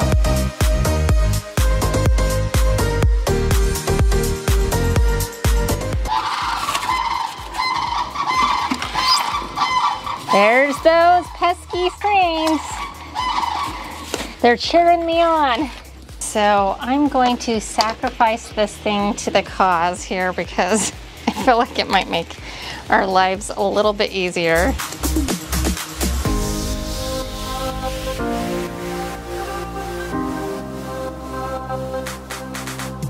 With one last stitch effort, I'm gonna finish off the bag. And one of the things on that was that there was a decorative rope and it was cinched in like a bag would be. So I'm gonna go ahead and just take my big rope here and tie it off and see if that helps hold it up a little bit, and if I can shape it around that or not. I believe this will be the front. We will cinch the rope. Oh, I just got it all over my face. Now that we've got that rope there, I'm hoping that we can kind of shape it like the bag that we're trying to get. I'm just kind of massaging it up. All right, at this point, I'm not feeling very confident, to be honest with you, but we're just gonna let it dry and hope for a small miracle that it turns out and it looks amazing. I've let this sit for like 36 hours and we are going to disassemble and see what it looks like. I don't have high hopes. We'll see though.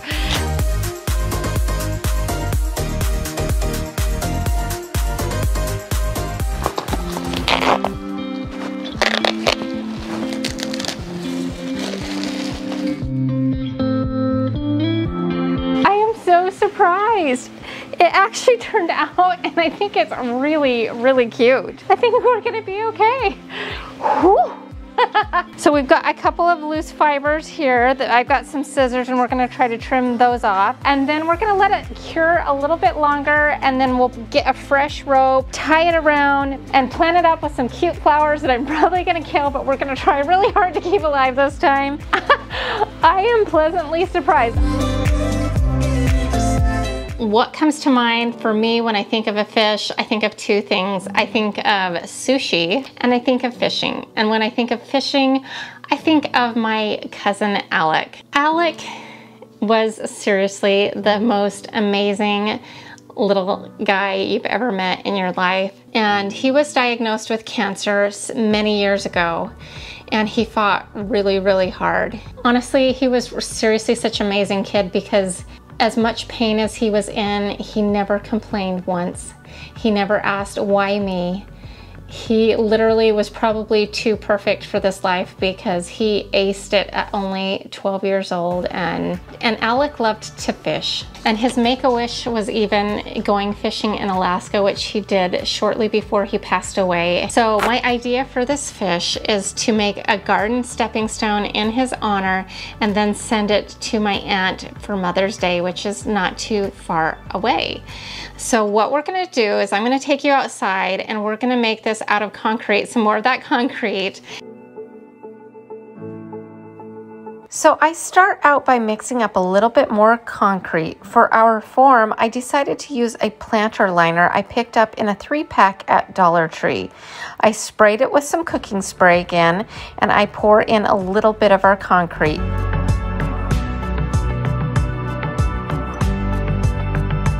Then I take a cooling cookie rack from the Dollar Tree and I take some tin snips and I cut it down to fit inside our form. This just adds a little bit more stability to the stepping stone. Now, I don't know if it's really necessary, but I thought it couldn't hurt.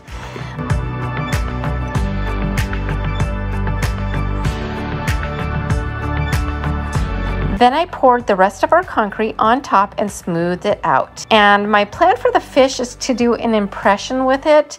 And for that to work, we need it to be a little bit more firm, but still a little wet. I let it set up for like 2 hours. Then I take our fish and push it to the bottom third of our stone and let that set up for 24 hours.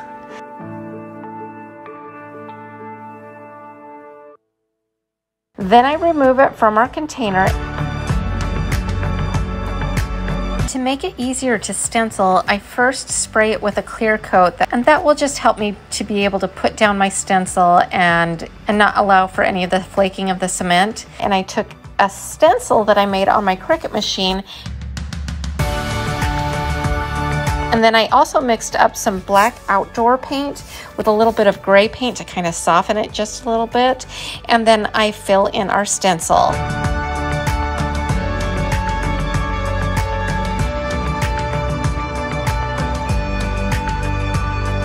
I decide after the fact to also add an additional 3 fish at the bottom.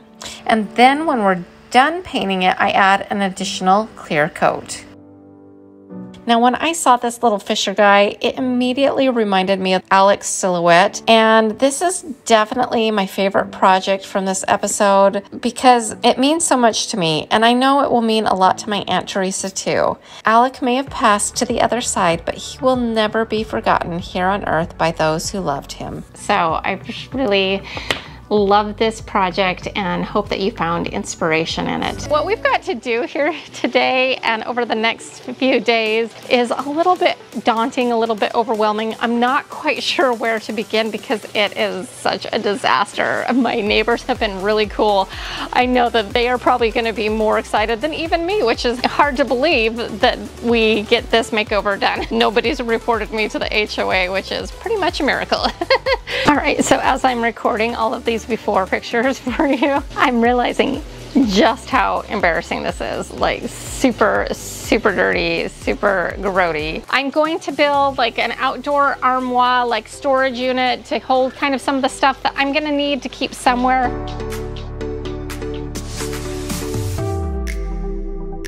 And then we're gonna need to do like a massive clearing out because there is so much stuff.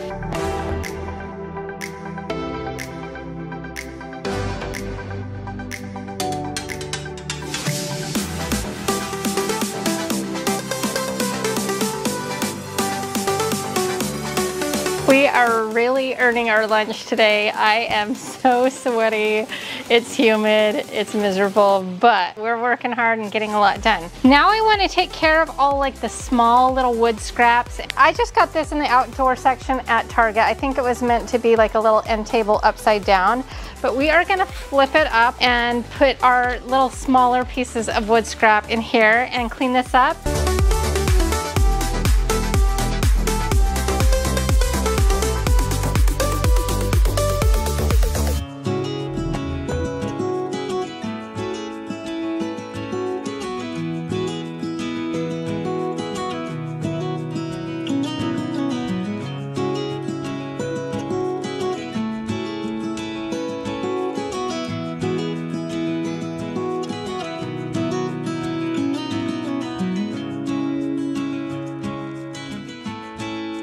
Morning of day 3 of our makeover, and we got a lot done and we have a lot to do today. The first thing I did already is I hired an electrician to come and they installed some ceiling fans where our light fixtures used to be so we can get some air circulation when it's a little bit hot. I just know that installing ceiling fans, it's important that they're installed correctly so they don't wobble. We are going to be installing a movie screen behind the pool. And I was having a really hard time finding a black movie screen, so I found one that's white, and that's not going to work out here, especially since we're going to be hanging it on my pool screen, which is black.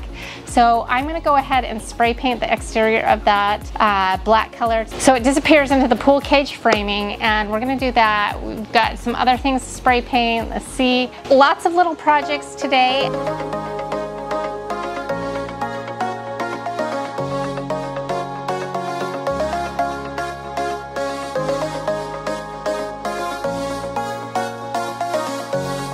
Mommy? I fell in the pool. Nothing like a fully clothed swim to wake you up for the day. I just watched my handyman scale my pool with cat-like precision to install my movie screen, and I just go back there to do a little cleaning and all in. So I'm gonna do the next big section, kind of like the closing out stuff, barefaced. My hair's still wet from falling in the pool. Thank heavens for lash extensions. If you remember from my mood board, I had a boxwood privacy screen planned. Due to the location of my ceiling fans, I decided to modify that plan and put it up against the wall. I'm building this entirely for my scrap wood pile, and I start by cutting down 2x3s that we will use as a frame, and then I have 2 2x3s that are full length and don't need cut. And then on our inspiration board, there was also a black base. So I just cut down some of these wider wood pieces from my pile for that, and then I paint everything black and let that fully dry.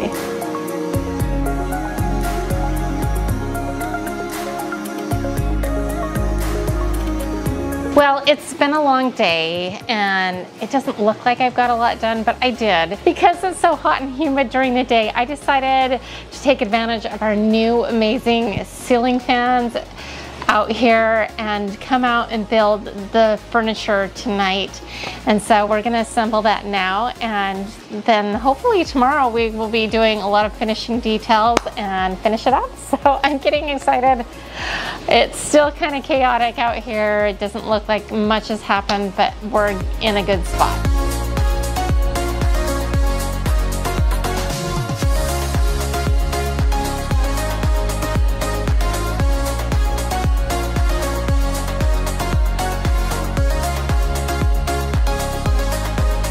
Now it's time to finish constructing our boxwood wall, and I start by bracing my plywood sheet up against the wall where I want it to be with two 2x3s since I'm working alone. Then I just pre-drill some holes into the stucco, and I'm going to use some Tapcon screws, which are screws meant for cement since our exterior of our home is built with cinder block. We're gonna screw it in with an impact driver with a hex top, and it will just slide over the top of our screw and hopefully go right in. I won't need many of these since I will be screwing into cement. With those in, I just take my boxwood sheets that I ordered off of Amazon, and I will link them below, and I staple them into place, leaving some space at the bottom for our base.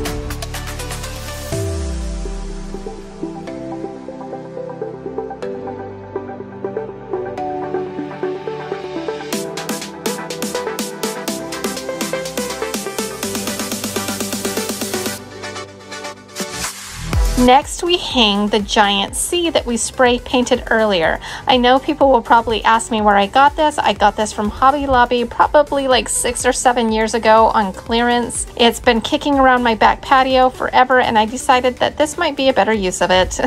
Now it's time to staple in our frame. I used my big framing nailer to do this.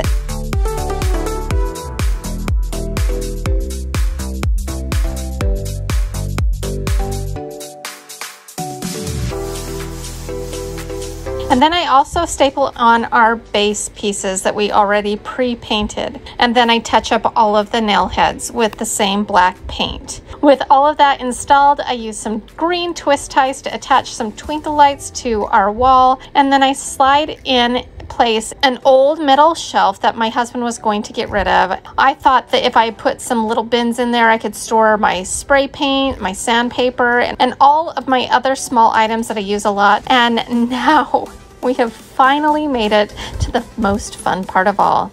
Time to decorate.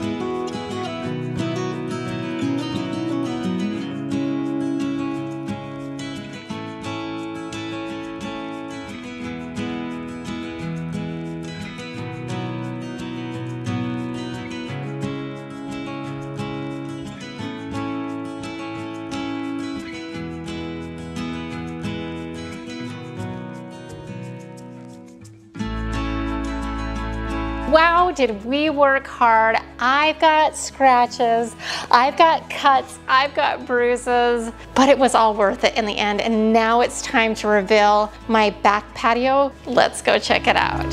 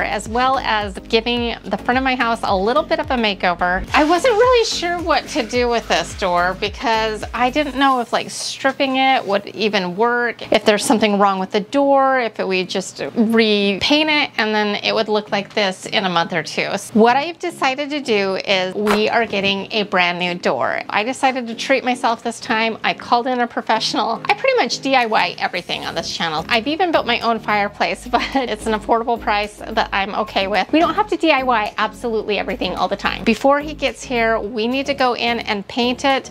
I want to paint it indoors so that we don't have a repeat of that. I just wanted to play it safe. I'm gonna paint it indoors. I've got everything taped off, including the glass that will be in our brand new door. Isn't this gonna be pretty though?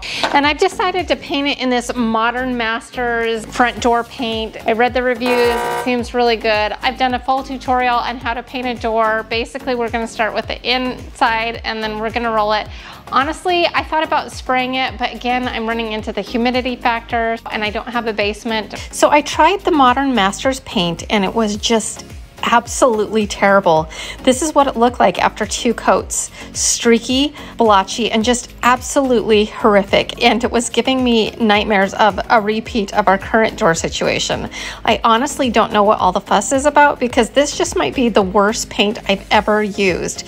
So then I took a trip and got some Sherwin-Williams paint at Lowe's, 1 coat of this, and we were absolutely back in business. And the door is ready to be installed. We are going to be making a stenciled doormat. I would recommend you doing this wherever you plan on spray painting it because sometimes when you transfer it, it can get a little bit messed up. I took my discarded transfer tape that I didn't end up using and I put that next to the stencil to kind of cover up some of the doormat. And then I take out my blow dryer, and you could also use a heat gun.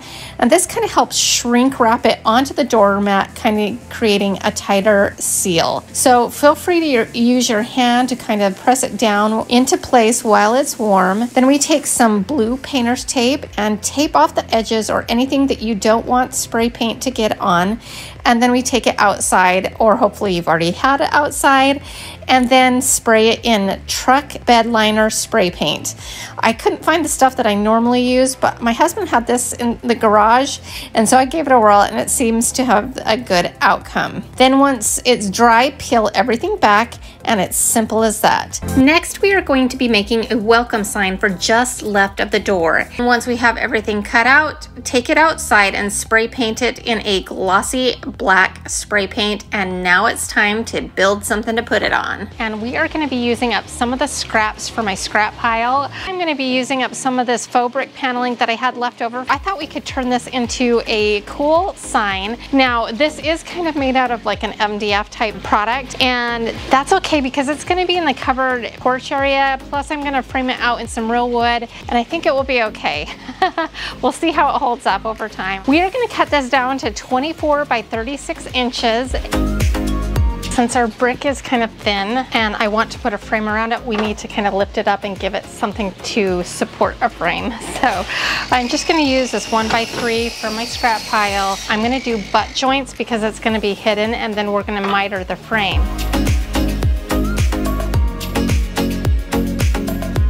For the frame, I'm going to be just using this lightweight, inexpensive 1x2, and we're going to miter this. Before we install the frame, I just take some white spray-on primer and do 2 coats with that. My original intent was just to use it as a primer, but it ended up looking so good that I just left it. Then I used some antiquing wax by Folk Art on the frame and let that dry.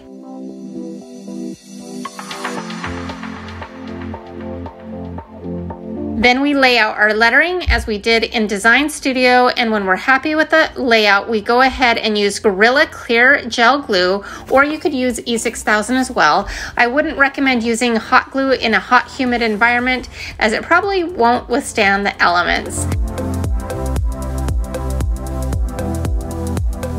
After that dries, we're going to add some wood glue to our frame and nail it into place. Finally, we add a D-ring hook to hang it on. And for our last DIY for our front porch is a wood round monogram for the middle of a wreath. I take an 8-inch embroidery hoop, the part that doesn't have the clip on it, and I attach that to our monogram using wood glue, and this kind of acts as a frame and kind of finishes off the edges nicely. Then I add some clips all the way around to kind of hold it in place as it dries. After it's dried, we're going to take some gel stain in the color Kona and give it a good coat, and then let that thoroughly dry.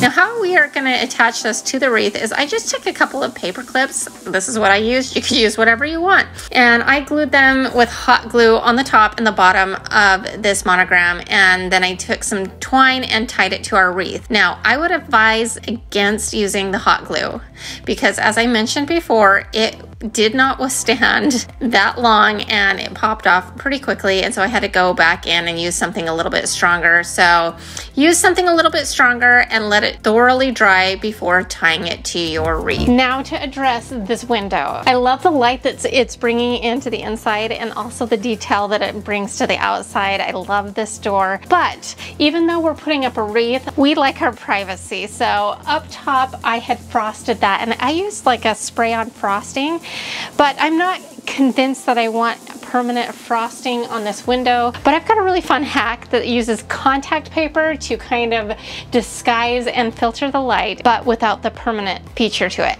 And best part is it's going to cost us $1 because I picked up the contact paper from the Dollar Tree. So very affordable. I like that. So to do this, just cut out your $1 contact paper just a little bit larger than the window pane. Lightly mist with a water bottle and then stick your contact paper to the window and smooth it out using some kind of flat scraping tool. Then you're going to take a razor blade and cut off the excess as close to the edge as possible. Now my water bottle went a little overboard and was pretty blotchy with the way the water sprayed out, and a few days later the water bubbles are still dissipating but should be gone really soon. So don't be alarmed if this happens to you as well.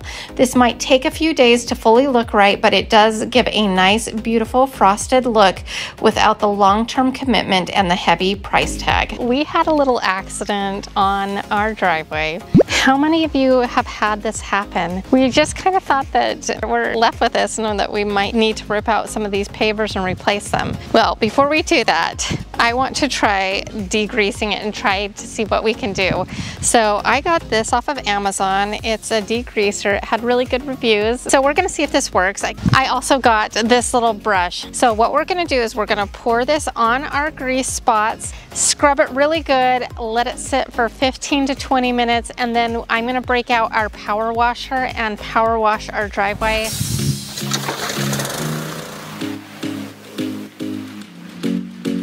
After 2 treatments, I would say this process gave me about a 60 to 70% improvement over what it was before. So I am really happy with these results, but I think that if I give it a couple more treatments, I can get it all the way removed, because this has been sitting on our driveway for months now, and it might take a little extra effort to get it all the way out. I've got gardenias, jasmine, and I did end up getting some lavender because I thought we needed a little something else, and I thought it was like a nice, soft, pretty color. That I'm gonna just dig holes, and then I've got some black mulch. We're gonna mulch all the beds.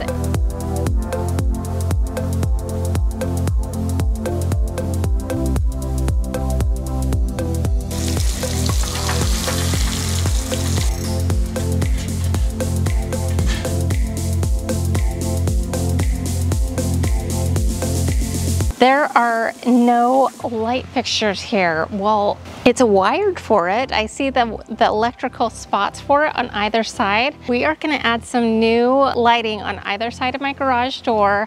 I am going to do this myself, and I ordered these light fixtures off of Amazon. Really excited about that. They're really cute. You may want to call in a professional to do this. This is something that I'm comfortable doing on my own. And one of the cool things about these light fixtures are that they have a sensor that automatically turn them on at night and turn them off at dawn.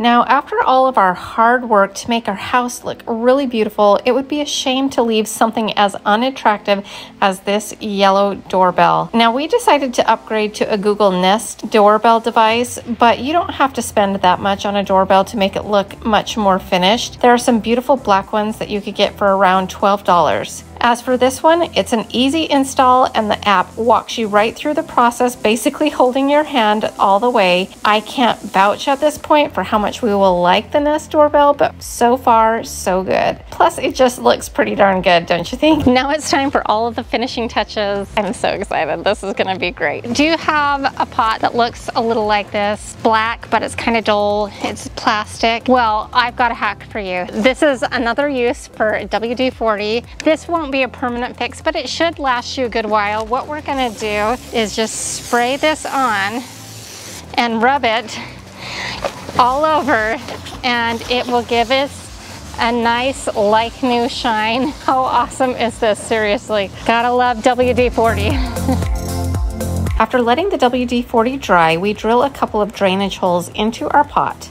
I believe this is why the previous plants did not do well, because of poor drainage. A little potting soil, some carefully selected perennials that should do well in full sun, and an old DIY, which I will link in the playlist, complete this look. Next, I add some solar-powered LED spotlights for accent in the garden. I also ordered some garden lights by the pathway, but they showed up the wrong color, so I'll have to add those later. And of course, we add all of our fun DIYs. So one last touch for all of my longtime viewers, you might recognize this. I thought it would look cute at the end of my pathway here, and now it's time to show you the final result. And voila, the finished look. I can't believe we finally made it. All the effort was well worth it in the end.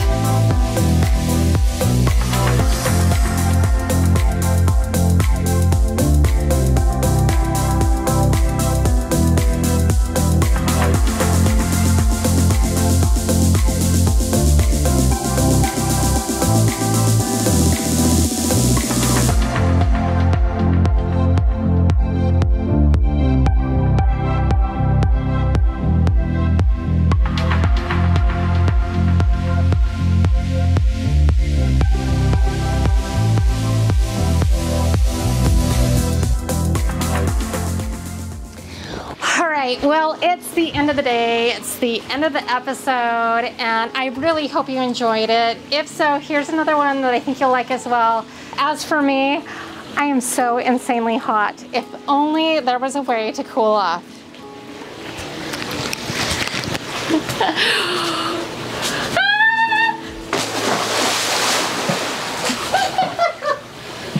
That had to have hurt.